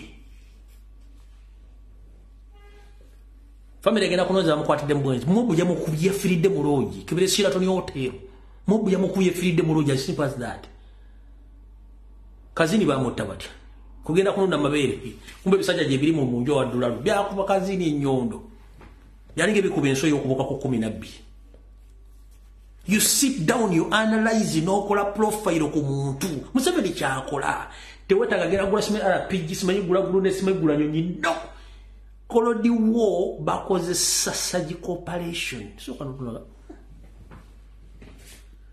ana manyage gundi asula jindi atambula bwati akola bwati ntiye eyo ne wakulemye ewote wasobola kubula era no manya nti ewo kino kiyekolera kino kyakola you analyze no kola profile ku muntu nti kino nti makage nti ako bintu kibiyetanira nti akola kintu kino ABC nti ku weekend agenda ko munne mironti ye baberayo na no ne manya bintu kibi activities zasobola okukola mu nimiro nti akole bana basajja batukola ku profile na ku analyzinga weakness yo PowerPoint yo byokozesa agenda kufuna atya agenda kukola atya byonna nali analyzing na kujjawo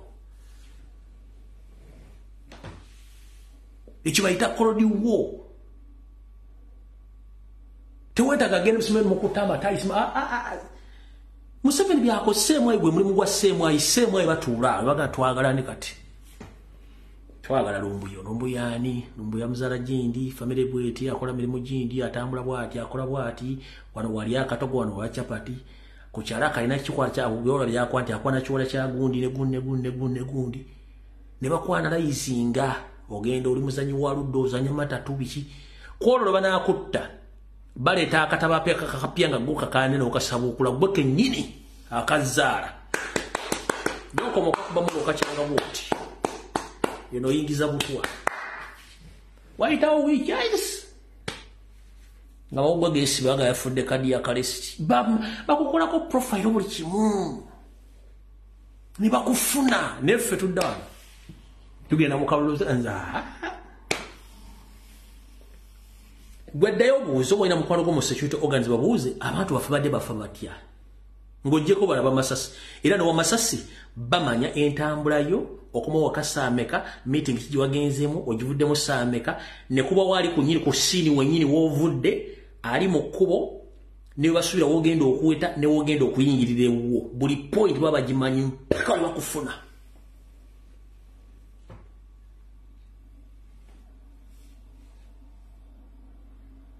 mpaka we bakufuna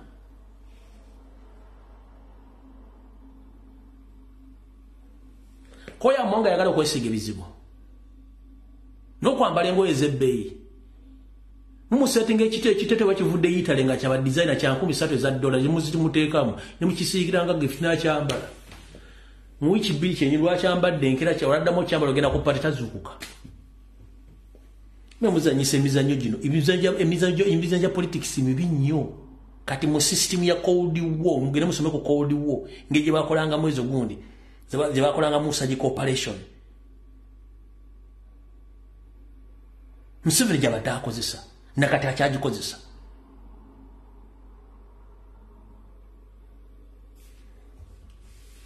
tusinkale ku Sunday video wedde mukama bankuumire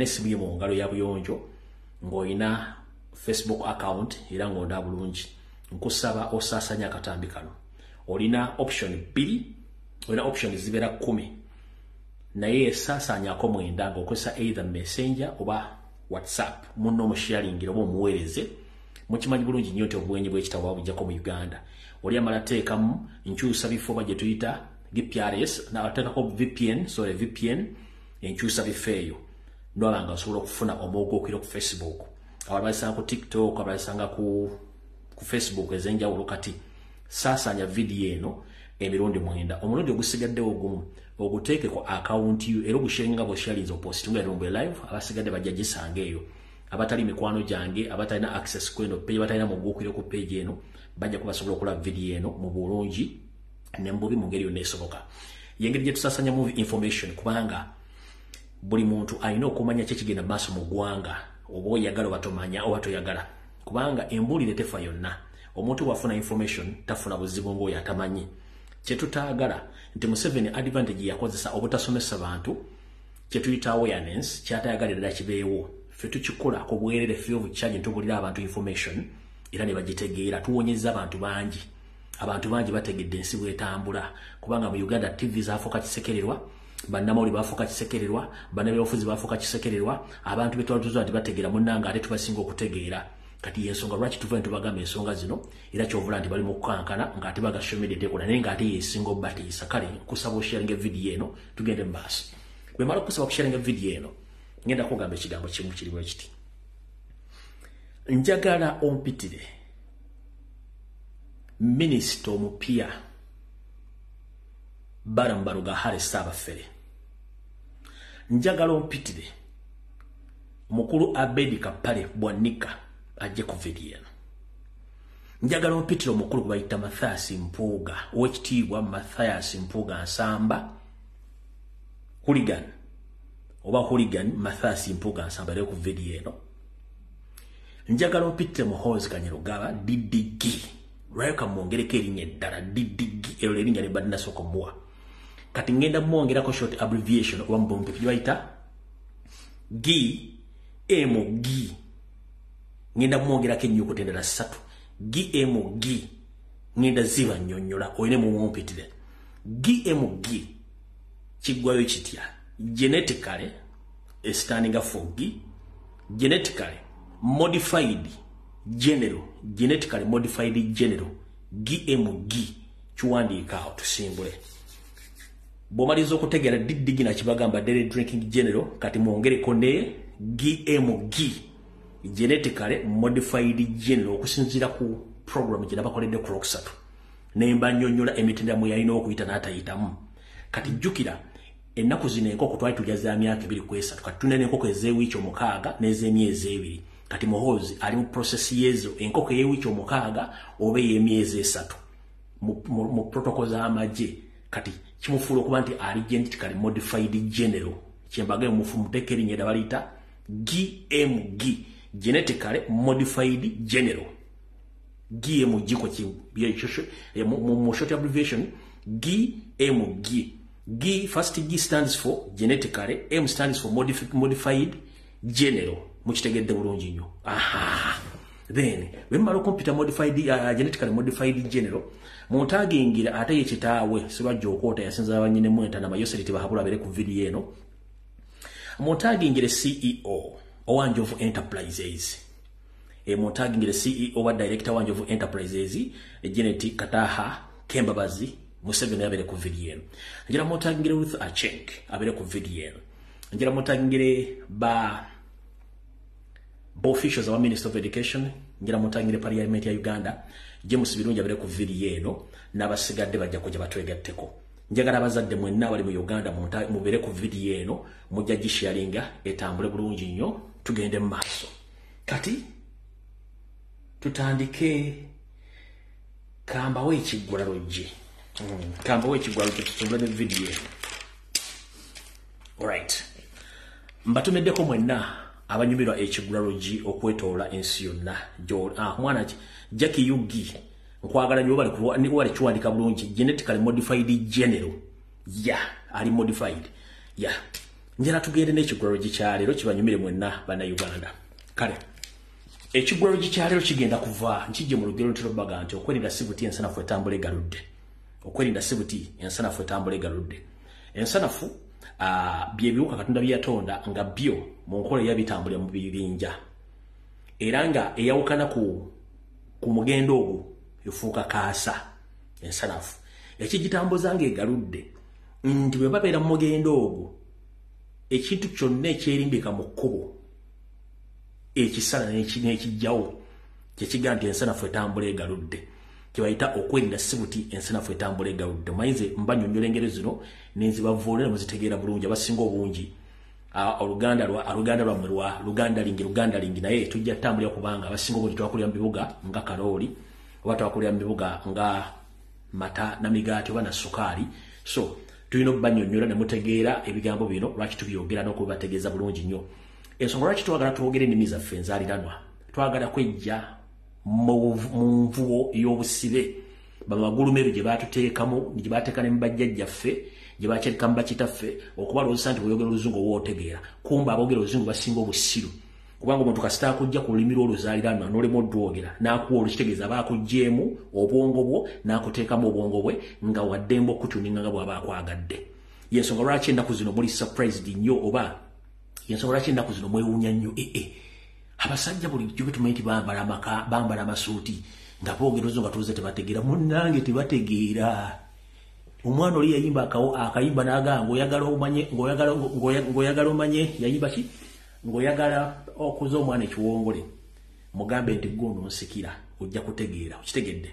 kati mwali temumanyi nti abantu bano okutegeera kutono nnyo beesiba mu luzungu okubatiisatiisa naye nga bw'omudda wano omugamba ebigambo bwe bimugamba olulimi olutuufu naawe olwotegeera ne lwategeera ajja kudduka mutegedde bulungi nnyo alright katukatugende mu kigwalaloji kya leero ekigwalaloji kya leero njala kigende buli muntu yona gy'oli era njagala mukitambuze ku social media platform zonna ezisinga obungi okuli Facebook bwenyi bw'ekitabo okuli TikTok okuli WhatsApp groups ne ku Twitter abasobola ziteeka zisalamu kino oba onjagala oba tonjagala oba ompalana oba tompalana sifaayo kubanga buli muntu tasobola kwagala 100 ku 100 ekyo kyonkimanyi naye njagala otwala obudde owulirize ebigo byengenda okugamba mu kigwalaloji kya leero ensi gyekomye okukyuka n'abantu bafuniddemu bizibu bingi mu kukyuka kuno ensi gyekomye okukyuka mu by'empuliziganya mu by'ensoma mu by'ennimi mu kutegeera ensi ekyuse mu nkyuka ensi gyekyukamu abantu bangi bafiirirwamu abagezigezi ate bagaggawaliramu nga bakozesa obunafu bwabo abatasobodde kukyukira ku musinde gwe gumu nga bo kwe bakyukidde naye ekyo si kyekizibu ekizibu kyekiriwa gwe wenna ng'oli myaka egitegeera ng'olina essimu eyabuyonjo obanga olina kalimagezi gye tuyita kompyuta nga weeyambisa nnyo omutimbagano okulabirako oba okusherengerako information oba okukolerako business njagala kutegeeza ekigambo kino okwerinda si buti ensanafu etambula egaludde ennaku zino eriyo abeeyita abagezigezi mu by'okutambuza ensimbi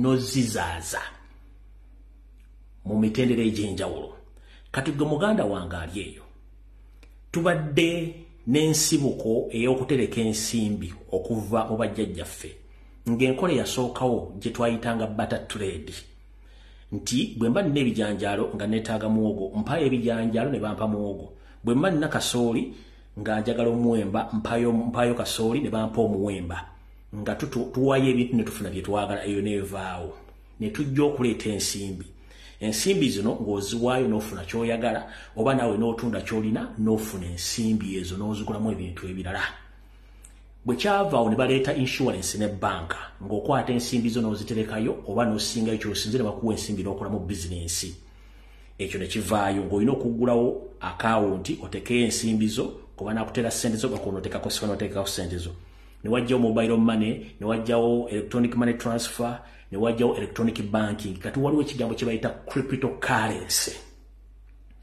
muganda wange ali mu Uganda nga nenabo gisimufungize ngenda kuwa amagezi ensimbi ezikumenyedde ebbanga togezza n'okwata ssente zo ne bakuyingiza mu bizinesi ya cryptocurrency nkiddamu tokwatanga ensimbi zo ne bakuyingiza mu kintu kye bayita cryptocurrency kubanga cryptocurrency evuddeko abantu bangi nnyo okuyimbamu ogwakabugu okufiirwa ensimbi zaabwe nga bali mu bintu batategeera cryptocurrency ensi ezimu zaagiwera tezagikkiriza n'ezagikkiriza era ziriko amateeka mangi kubanga si buli muntu nti asobola okweyambisa omutimbagano okumanya butya bwe batunda oba bwe bagula ekyo ekibayita okutunda ensimbi ezikulanga ebijanjaalo ngenda kusaba togeza n'okwata essente zo nti ogula cryptocurrency coins tojja kisobola kubanga ekintu kyonna ekirimu internet nga mu nsi mulimu abasajja bayita mu bisinge bayita ba hackers kyangu nnyo omusajja okuyita mu ssimu yo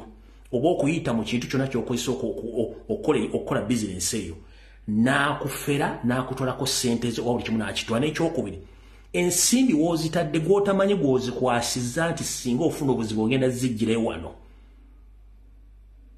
ng'azirina tomanyi gw'oziwadde mu nkola bizinensi tomanyi bw'afaana tomanyi waali weegendereze nnyo kankiddemu kitegere bulungi nnyo togeza n'okwata ensimbi zo miliyoni $50,000 bukadde 2 nti ogenda kugula oba kutunda kye tuyita cryptocurrency kubanga gw'otunda ne gw'ogulako tomumanyi ne gw'ogenda okuguza tomumanyi era n'essente zo tomanyi wawe ziri kubanga kiri ku internet mu masannyalaze kiri mu mayengo eno ensi erimu bahackers era ensi ezisinga obungi abasajja batandika bizinensi zino babakutte olw'okufeera bannansi kati ngenda kugamba tokwata ssente ze zikumenyedde ebbanga nti ogenda kukola bizinensi yakusuubula oba kutunda cryptocurrency kubanga bagenda kufera ssente ezo lwaki ligenda ozigulemu ettaka libeerewo oba zirimu emu ennyaanya oba zizimbemu bijja bye bajjajjaabo bakuwa emikisa egisinga ku ekyo okwerinda si buti ensanafu etambula egaludde bw'obanga osobola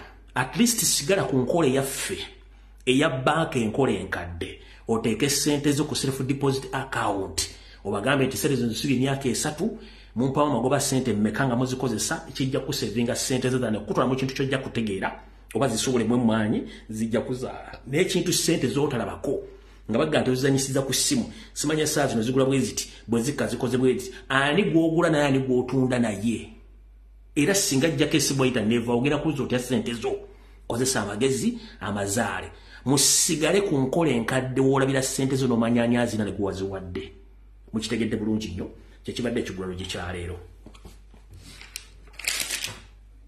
njagala vidiyo etandike okusookera ddala mu vidiyo ya leero njagala sooka otwala obubaka buno mubundikodingire bugende eri abasirikale bonna kiddamu njagala mundikodingire obubaka buno bugende eri abasirikale bonna okusookera ddala kansooke mbategeeze Ssebateeka wa Uganda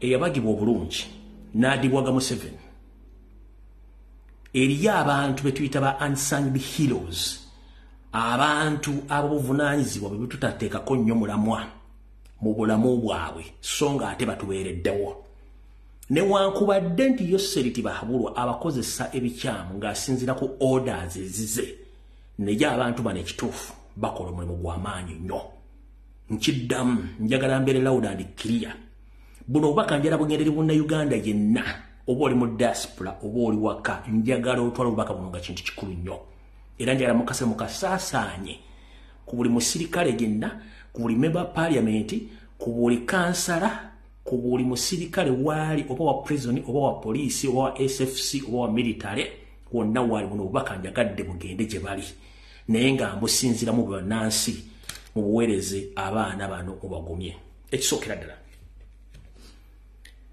njagala okuyita okukoola parliament ya Uganda njala kuyita Minister of Defense ne Yoseri Tibahabulwa buno baka njala bugende gye muli namwe bannayuganda era buno baka bugende gye muli for the first time njala bategeeza amazima gali gatya omuntu gwe bayita omusirikale nga ya trainingibwa okusavinga eggwanga lye Uganda mu bubi okuprotectinga bannayuganda n'okuprotectinga eggwanga lye adeservinga respect oba ekitiibwa n'okuweebwa kyalina okuweebwa ng'omuntu ng'oggyeko ebiragiro ebikyamu Yoseri byabawa okumukubira mu buyinza kubanga order ya jeshi ni moja naye abasajja bano basaana okusibwamu ekitiibwa njagala kukubira omulango kutakungula eri parliament Minister of Defense ne Yoseri bannayuganda mwenna bambi tusabire baganda baffe abasavinga mu prison mu police mu SFC ne mu UPDF beetaaga support beetaaga obuyambi wetwogerera essaawa zino baganda baffe bano bamaze emyezi egisukka 8 bafuna musaala basula mu reports balina abaana ab'okuliisa balina abaana ab'okusomesa balina abakyala ab'okulabirira balina ab'eŋŋanda balina life after service alina okugula poloti azimbeko ennyumba afuneko ettaka wanalibiri wakole business n'ebino byonna tebabifuna olw'ensonga nti baba mistreatinga tebasasulwa era tebalina kyebabawa gwe munnayuganda ali eyo njala sooka kugamba okubeerawo okwo mu Uganda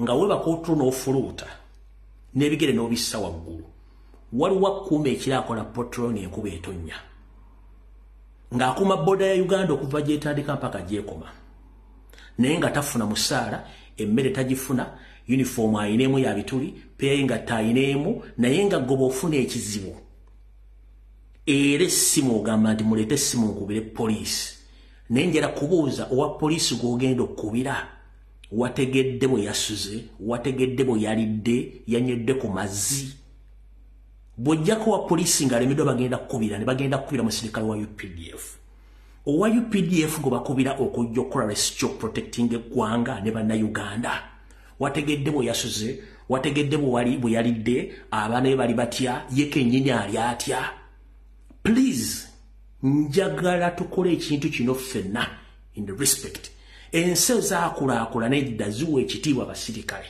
yenna omuntu ng'ali mu uniform nga yaggwanga awo ekitiibwa olw'ensonga gw'oli mumaka agulaba TV olya oyitwala abaana ku ssomero okola buli kimu abasajja bano babeera mu nkuwa babeera mu nfuufu balina famire naye nga balya bubi si lwakuba nti tebalina zibasobola bwa ssente naye ssente waliwo abasajja bali mu gavumenti ababba ssente zaabwe abasajja bano basula bubi balina famire mbasaba mukole kibu ekisoboka muyamba abaana bw'osanga wa poliisi ku kkubo muwe ssente oba mugulire ekyemisana oba muwe eky'ekikumi naye muteeke gavumenti ku nninga ne paliamenti abasajja ba paliamenti kati musaba obukuumi naye gw'osaba akukuume alina abaana yalidde alina omukazi yanywedde omwana wasoma gw'osula mu kalina ye asula luddawa nga tonnasaba security gwe wenna omuntu wa bulijjo oba omukungu wa gavumenti sooka obuuze omwana oyo gwe bakuwadde serving officer embeera ye eri etya muganda wange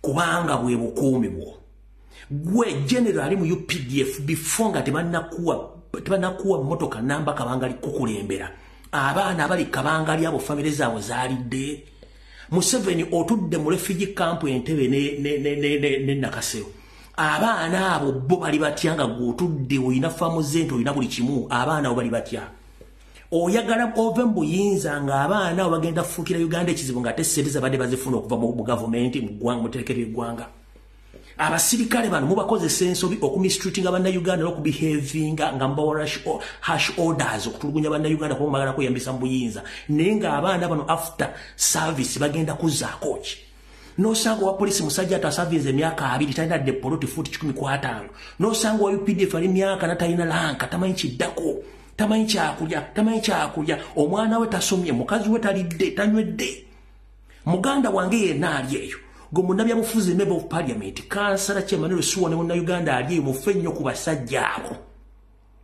beside that games Museveni zazanyisa we should respect officers on your duty 24/7 kubanga singa sibbo wandibadde tewebaka n'ofuluuta singa sibbo wandibadde okubiranya essimu bwobanga omusota gusobola okujja mu nju n'okuba enduulu b'enkima naye gwe okubidde essimu ajja akolera rescue otegedde embeera mwali baganda bafa ba UPDF abala bali mu barracks balwadde tebasobola kufuna eddagala naye nga teri wadde asobola kujja ku parliament ku floor ya parliament kwogera UPDF ng'ate mulimu abasajja abajja okuteekebwa mu parliament ebo okuteeseza amagye nga tebasobola bateeseza nga n'ensako yaabwe yawazalendo naye yennyini amagye gennyini agakulembera mukozi essaawa zino gabba ssente ezo gomanki bayita okukola training emyezi 9 wa mwaka ne bakutwala osude mu tenti okumala emyaka 10 nenga toyina adda akagaali toyina kyolaga omusajja ogenda musubira agenda kukola ki Parliament ya Uganda Minister of Defense yoseriti bahabula ne banda Uganda mwenna mulowooze ku serving officers oba wa police oba wa prison oba wa military oba wa UPDF bane baku protecting yensonga lwaki bofuna ekizibu okubira police bweri mwekubira UPDF kubanga be balina extra training ne balina extra training protection bali mu same level naawe before nga tonnasaba mukumisoko omukoleko omukwano aberenga ali mu line nga naye family yalidde omusajja tajja kukuuma ng'omwana talina matawaka talina mmere mwana we teyasomye akuuma banka ya buwumbi nesereza wazale no mwazibbye tannafuna kyakulya ye kennyini yeetamiddwa abasajja ne bajja okukola service nga tebalina wadde bulamu please ngenda kusaba ng'oggyeko emizannyo Museveni gy'abakozesa emikyamu olw'ebyako ebintu byayagala please abasajja b'omusanga mu 5 mu akacupa k'amazzi muteeka abakulembeze ku nninga abaana basobole okumala bafuna ssente kubanga gye bakoma okubeera obubi n'ebyokwerinda ku by'oggwa omuntu n'obibeera bibi yesobola ki Museveni yeeterawo ekibinja kye kya SFC ate nakyo kye tekiri bulungi kubanga kibanja ssente zaakyo ensi eyimiriddewo ku security naye abatukuuma banyiikaavu batwakaavu kubanga tebafuna mu service eno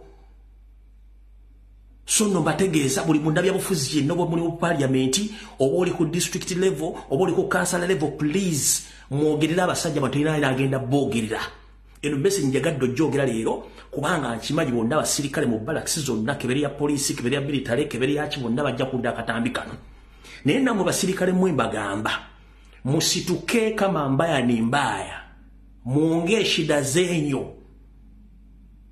kwa sababu kama mnanyamaza hakuna mtu atakuja kwa public kama parliament aongee mambo zenyu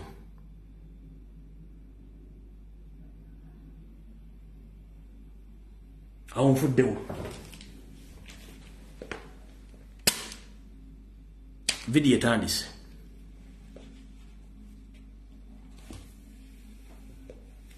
nenga ambajukiza nga sinatandika omukulembeze mu Robert Kyagulanyi Ssentamu yabasubiza mwenna emiliyoni emu kuberenga oli wa local defense oli wa police oli wa military oli wa SFC omusala gwo gutandikibwa gwa miliyoni emu era nakugamba buli serving emyezi 10 obeera mu n'omwezi ogumu ogw'okuvaako ku duty n'ogenda omulemu ng'omuntu wa bulijjo.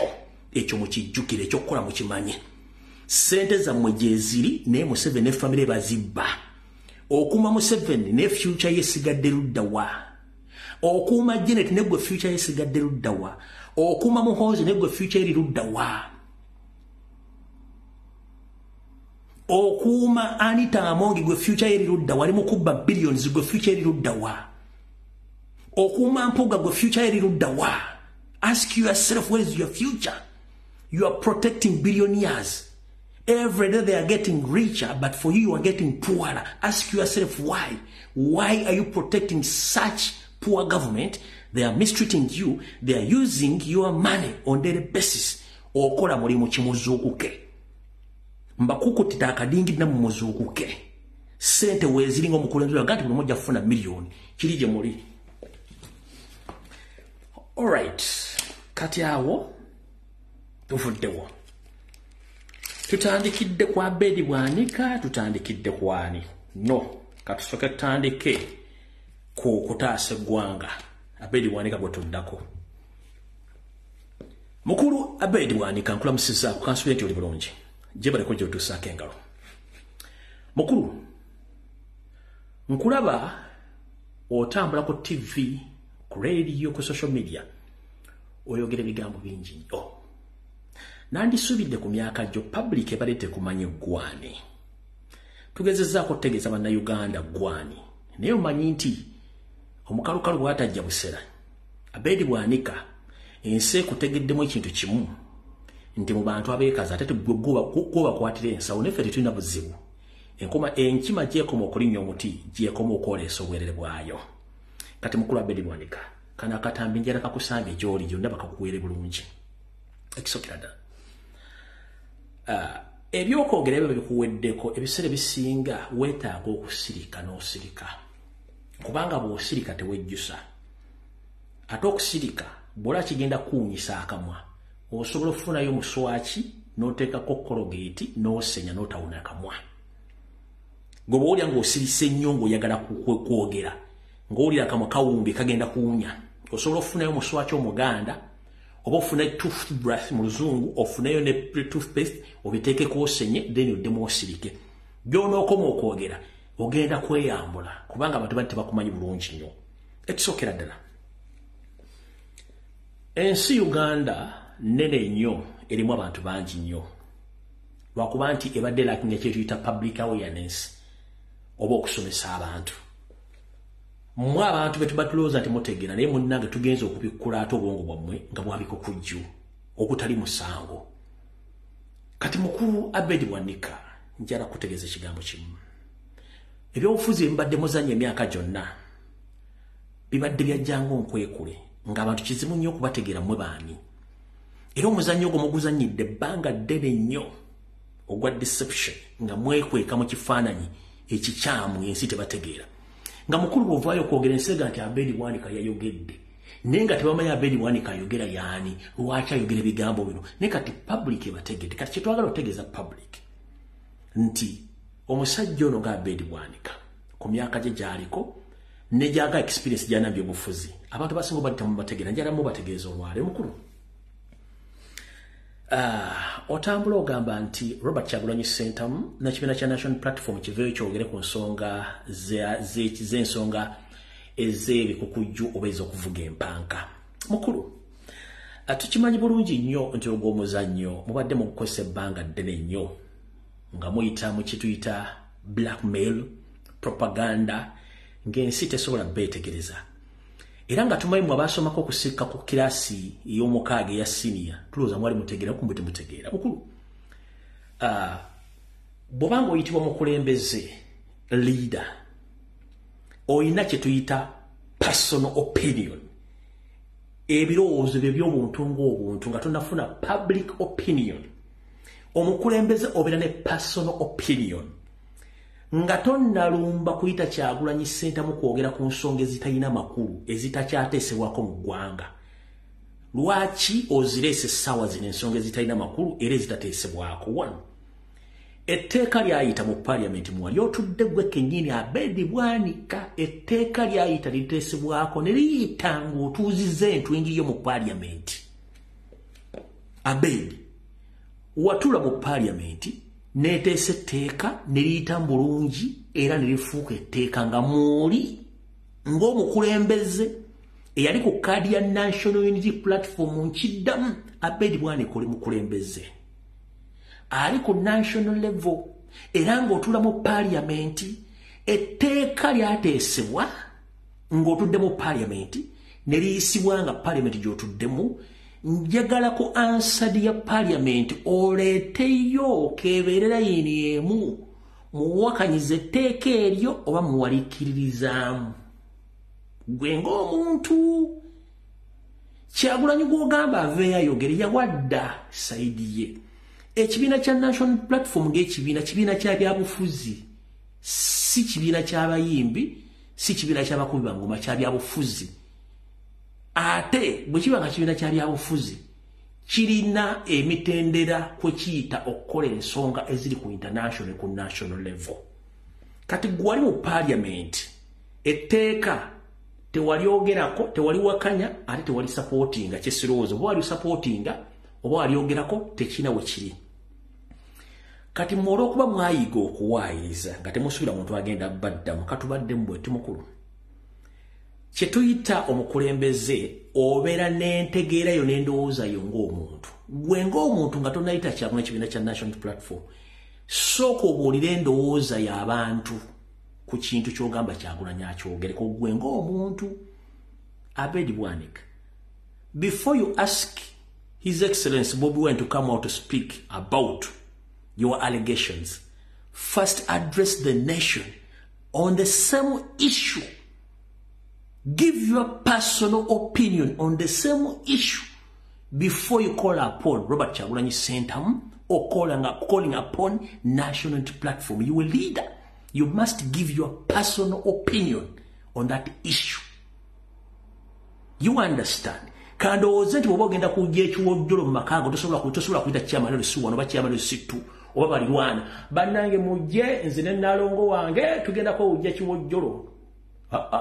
Era kikola mu kyamanga gwe si bwe kiki ekikuddusa nga tolina kugoba kiki ekikuddusa nga tolina kugoba. That means waliwo akuteekeno wansi yogera mukulu. Emandwa etali nkowoole ng'okozesa ebikozesebwa mu kkoole emandwa mbi nnyo ejja kukulabisa. Nkiddamu emandwa enkowoole nga toyambadde ebyo ebyoyambala ebigireetera okugikowoola okujja amangu mbi. Sooka ow'endowooza yo gwe ng'omuntu era Kyagulanyi yagiwa n'ekibiina kyo nga kyo kyawe yakyo ate etteeka bwe lyafuuka etteeka teri budde buno nsonga yakwogera ku nsonga ezo mukulu.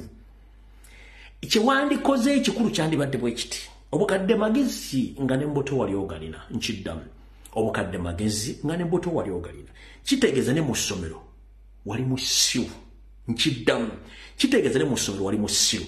First and foremost ondeetera okulowooza nti eyeeyita pasita oyinza n'okubanga ne mu siniya 1 okutuukirira ku siniya 6 waggwa CRE.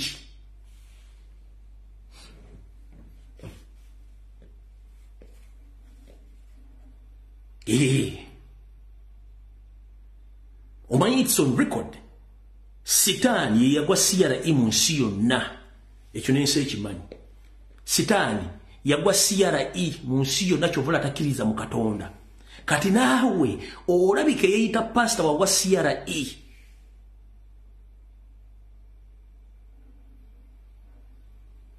Kubanga singa obadde wayita CRE wandibadde otegeera nti omuntu alina famire era nga yawasa omukyala asula naye mu buliri ng'atambula naye wandibadde omuwa ekitiibwa nga gwe butalabako ku mukazi wadde omulema n'abaana bo okitegedde bulungi nnyo. Kati oyinza okuba wagwa CRE ng'oli awo naye ng'oyita pasita. Ekyo si kyekikulu kiri bwe kiti. Kati kankubuulire gy'olina osindika obubaka obwo bulungi nnyo otegeere gy'olina obusindika. Ekisookera ddala njagala okwate engalabi y'omutwe era okwate gwoyita omumwa ogukulinganga olugali oluyola kalimbwe gwe gwoyita omumwa nkiddamu njagala okozesa engalabi y'omutwe n'omumwa nze gwempita olugali oluyola kalimbwe obaka bonna bw'oyagala obusindike mu famire ya Museveni ebibuuzo bwe babuuza era ng'obusindikira Mamanjovu Enterprises ne bbawa yoseriti bahabula tabasira mutabani wa Kalezi nsi yatemizeze nesanga bisibe lwaki one Janet Kembabazi Mamanjovu Enterprises ye mukulu akiikirira abavuzi b'empanka mu Uganda one ng'ayita mu chachi ye gya sponsoring eya watoto eyo branch emu y'abavuzi b'empanka Janet Kembabazi ng'ayita mu Minister of Health yayingiza kuno lubricants zonna zikozesebwa mu kukola ebikola by'okuvuga empanka Janet Kembabazi ye mukyala ayingiza kuno ebitabo nga biyita mu Minister of Education ebiyigiriza abaana babavuga empanka Janet K. Museveni yalina clinics ezitunda amakerenda agakyusa hormones ezibadde ez'omusajja ne zigenda zimufuula ez'omukazi n'ezibadde ez'omukazi ne zigenda zimufuula omusajja waliwo ojjira abavubuka abafuuse batta omugaalo n'abakazi abafudde batta omuboyi amuvubuka nga yeeyisanga omukazi n'omukazi okweyisanga omusajja agamakerenda Kampala gyegali ono Janet yabireeta before nga tonnawalampa muntu yenna sooka olumbe Janet omubuuze kiki ekimuyingisa ebitabo ebisomesa abaana okuvuga empanka nga biyita Minister of Education kiki ekimuyingisa amakerenda agakyusa homoni z'abaana abalezi ge bafuula abakazi n'ezibufuula abawala abalenzi nga ziyita Minister of Health era ne bazisupplyinga ne lubricants ne ziyingira eggwa ne bazisupplyinga mu klinika ez'enjawulo guwandibadde osooka okubuuza okitegeera tulina ebyokukola bingi nnyo neggula okuba nti mwamanyira blackmail propaganda bimwagala okukola mbwaveyo ayogere ngaani era ku nsonga ki okimanyi nti etteeka lyayita mu parliament walimu ng'otuuzizza entwingiri n'engalabi y'omutwe tewayogera tewawakanya kati ate gwe atayogera atawakanya gwe ate lwaki obuuza atali mu parliament mukulu wa Bedi Bwanika tubemu amagezi abatakumanya enkweze banenjala bagamba mujjukira saga munansonyi okwogera ku kigambo kino era ne pastor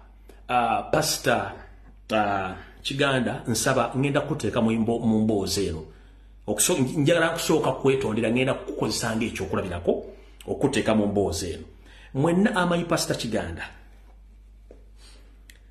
Kiganda yafuna kyetuyita deal okutwala abapasita 10 mu ggwanga lya South Korea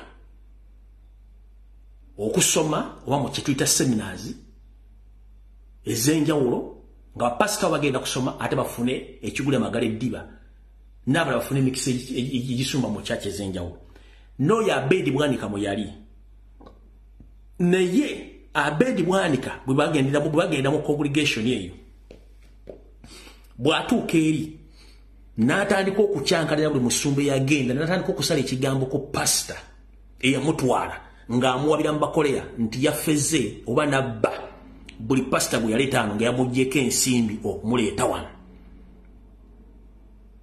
abakoleya ne bakubira Kiganda bamugamba bino bwe batugaa bituufu n'abagamba tewali kituufu ku binako bye babagambye ekyagenda okuddirira nga Kiganda asaaziddwa Abedi Bwanika ng'ataba muwadde abasajja bakoleya bamentioninze buli yenna pasi oyo Abedi Bwanika gwe yateekamu omugambo okusala ono omugambo tagutandise leero yakyankalanye ne basumba banna abagenda ekkoleya okusoma nga ne visa bamufunira abwe n'apukipu n'okusula mu hoteri okumala omwezi mulamba oyo Abedi Bwanika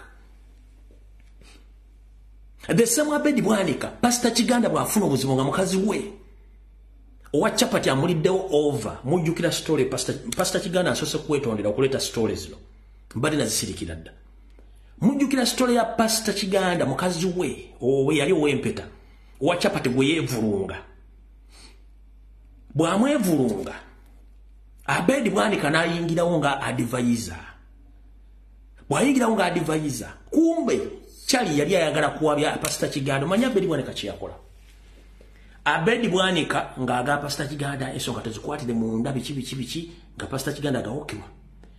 Olwavanga yowe katikage na nkasala omugambo mu Kampala wonna pastor. Kyekaakola ekyaddako kuleta banna mawulire. Ne baabye ekyama ekyo tekyandifulumye gataliiko nfufu bamawulire wonna. Oyo Abedi Bwanika yatebya Pastor Kiganda bya mukazi we nti wa chapati ya mwevulunze. Nenga bakkiriziganya abantu aba ensonga esigale wakati wa Pastor Kiganda ne mukazi we. Bwe kamala ne kayita abamawulire nga kamazo bisasanya byonna Obedi Bwanika vayo byega ne Kiganda ajja kubuyako mu church ku bino byinjogere kuba ali abisirikira. Anti mwagala nnyo kutinkula entalo. Mwagala nnyo kutinkula entalo. Church ye nti ndajoga nti church yo. Enzigi n'amadinisa byonna ebirimu obisasula ssente ababikola basasula ssente. Nakati abakubanja wasindikira polisi bakwate mu kubato yagala kusasula. Bakubanja bukadde nga 30 wagaano zisasula. Omubazike nyini gwo mulimu gwo kubajja amadinisa n'enzigi mu church yo wagaano musasula. Kati ebigo byogera ku Kyagulanyi ku Nubu byotasula ola wabyogera ku basumba banno. No byogera ku muka Kiganda. Ngensite ngoli yakuyamba for the first time okutwala ebulya kutwala South Korea. No chusa pastor bano basalako omugambo nga Kiganda byagenda babako sereza bwe mu dola biki. Negwe kasajja gwe ne kati nkugambye Kyagulanyi talina budde naawe. Gende wajje nekyo mbuuze lwaki bino bitambula bwe bityo. Okitegedde. Gwe kye bakusindisa okukola esi tekimanyika nkinnyonnyole. Era nkuveeko nkute. Kye basindisa okukola ono okwogera. Baagala badrivinge Kyagulanyi omujja ku political career ye. Bamudrivinge bamutwale mbine ebintu by'ekisiru. Kati yo Museveni nga bwe yateeka etteeka nga alikodedde Kyagulanyi kubanga ali abalemu omuteekako. Era ky'okola nti Kyagulanyi bagenda okusinkana parliament ya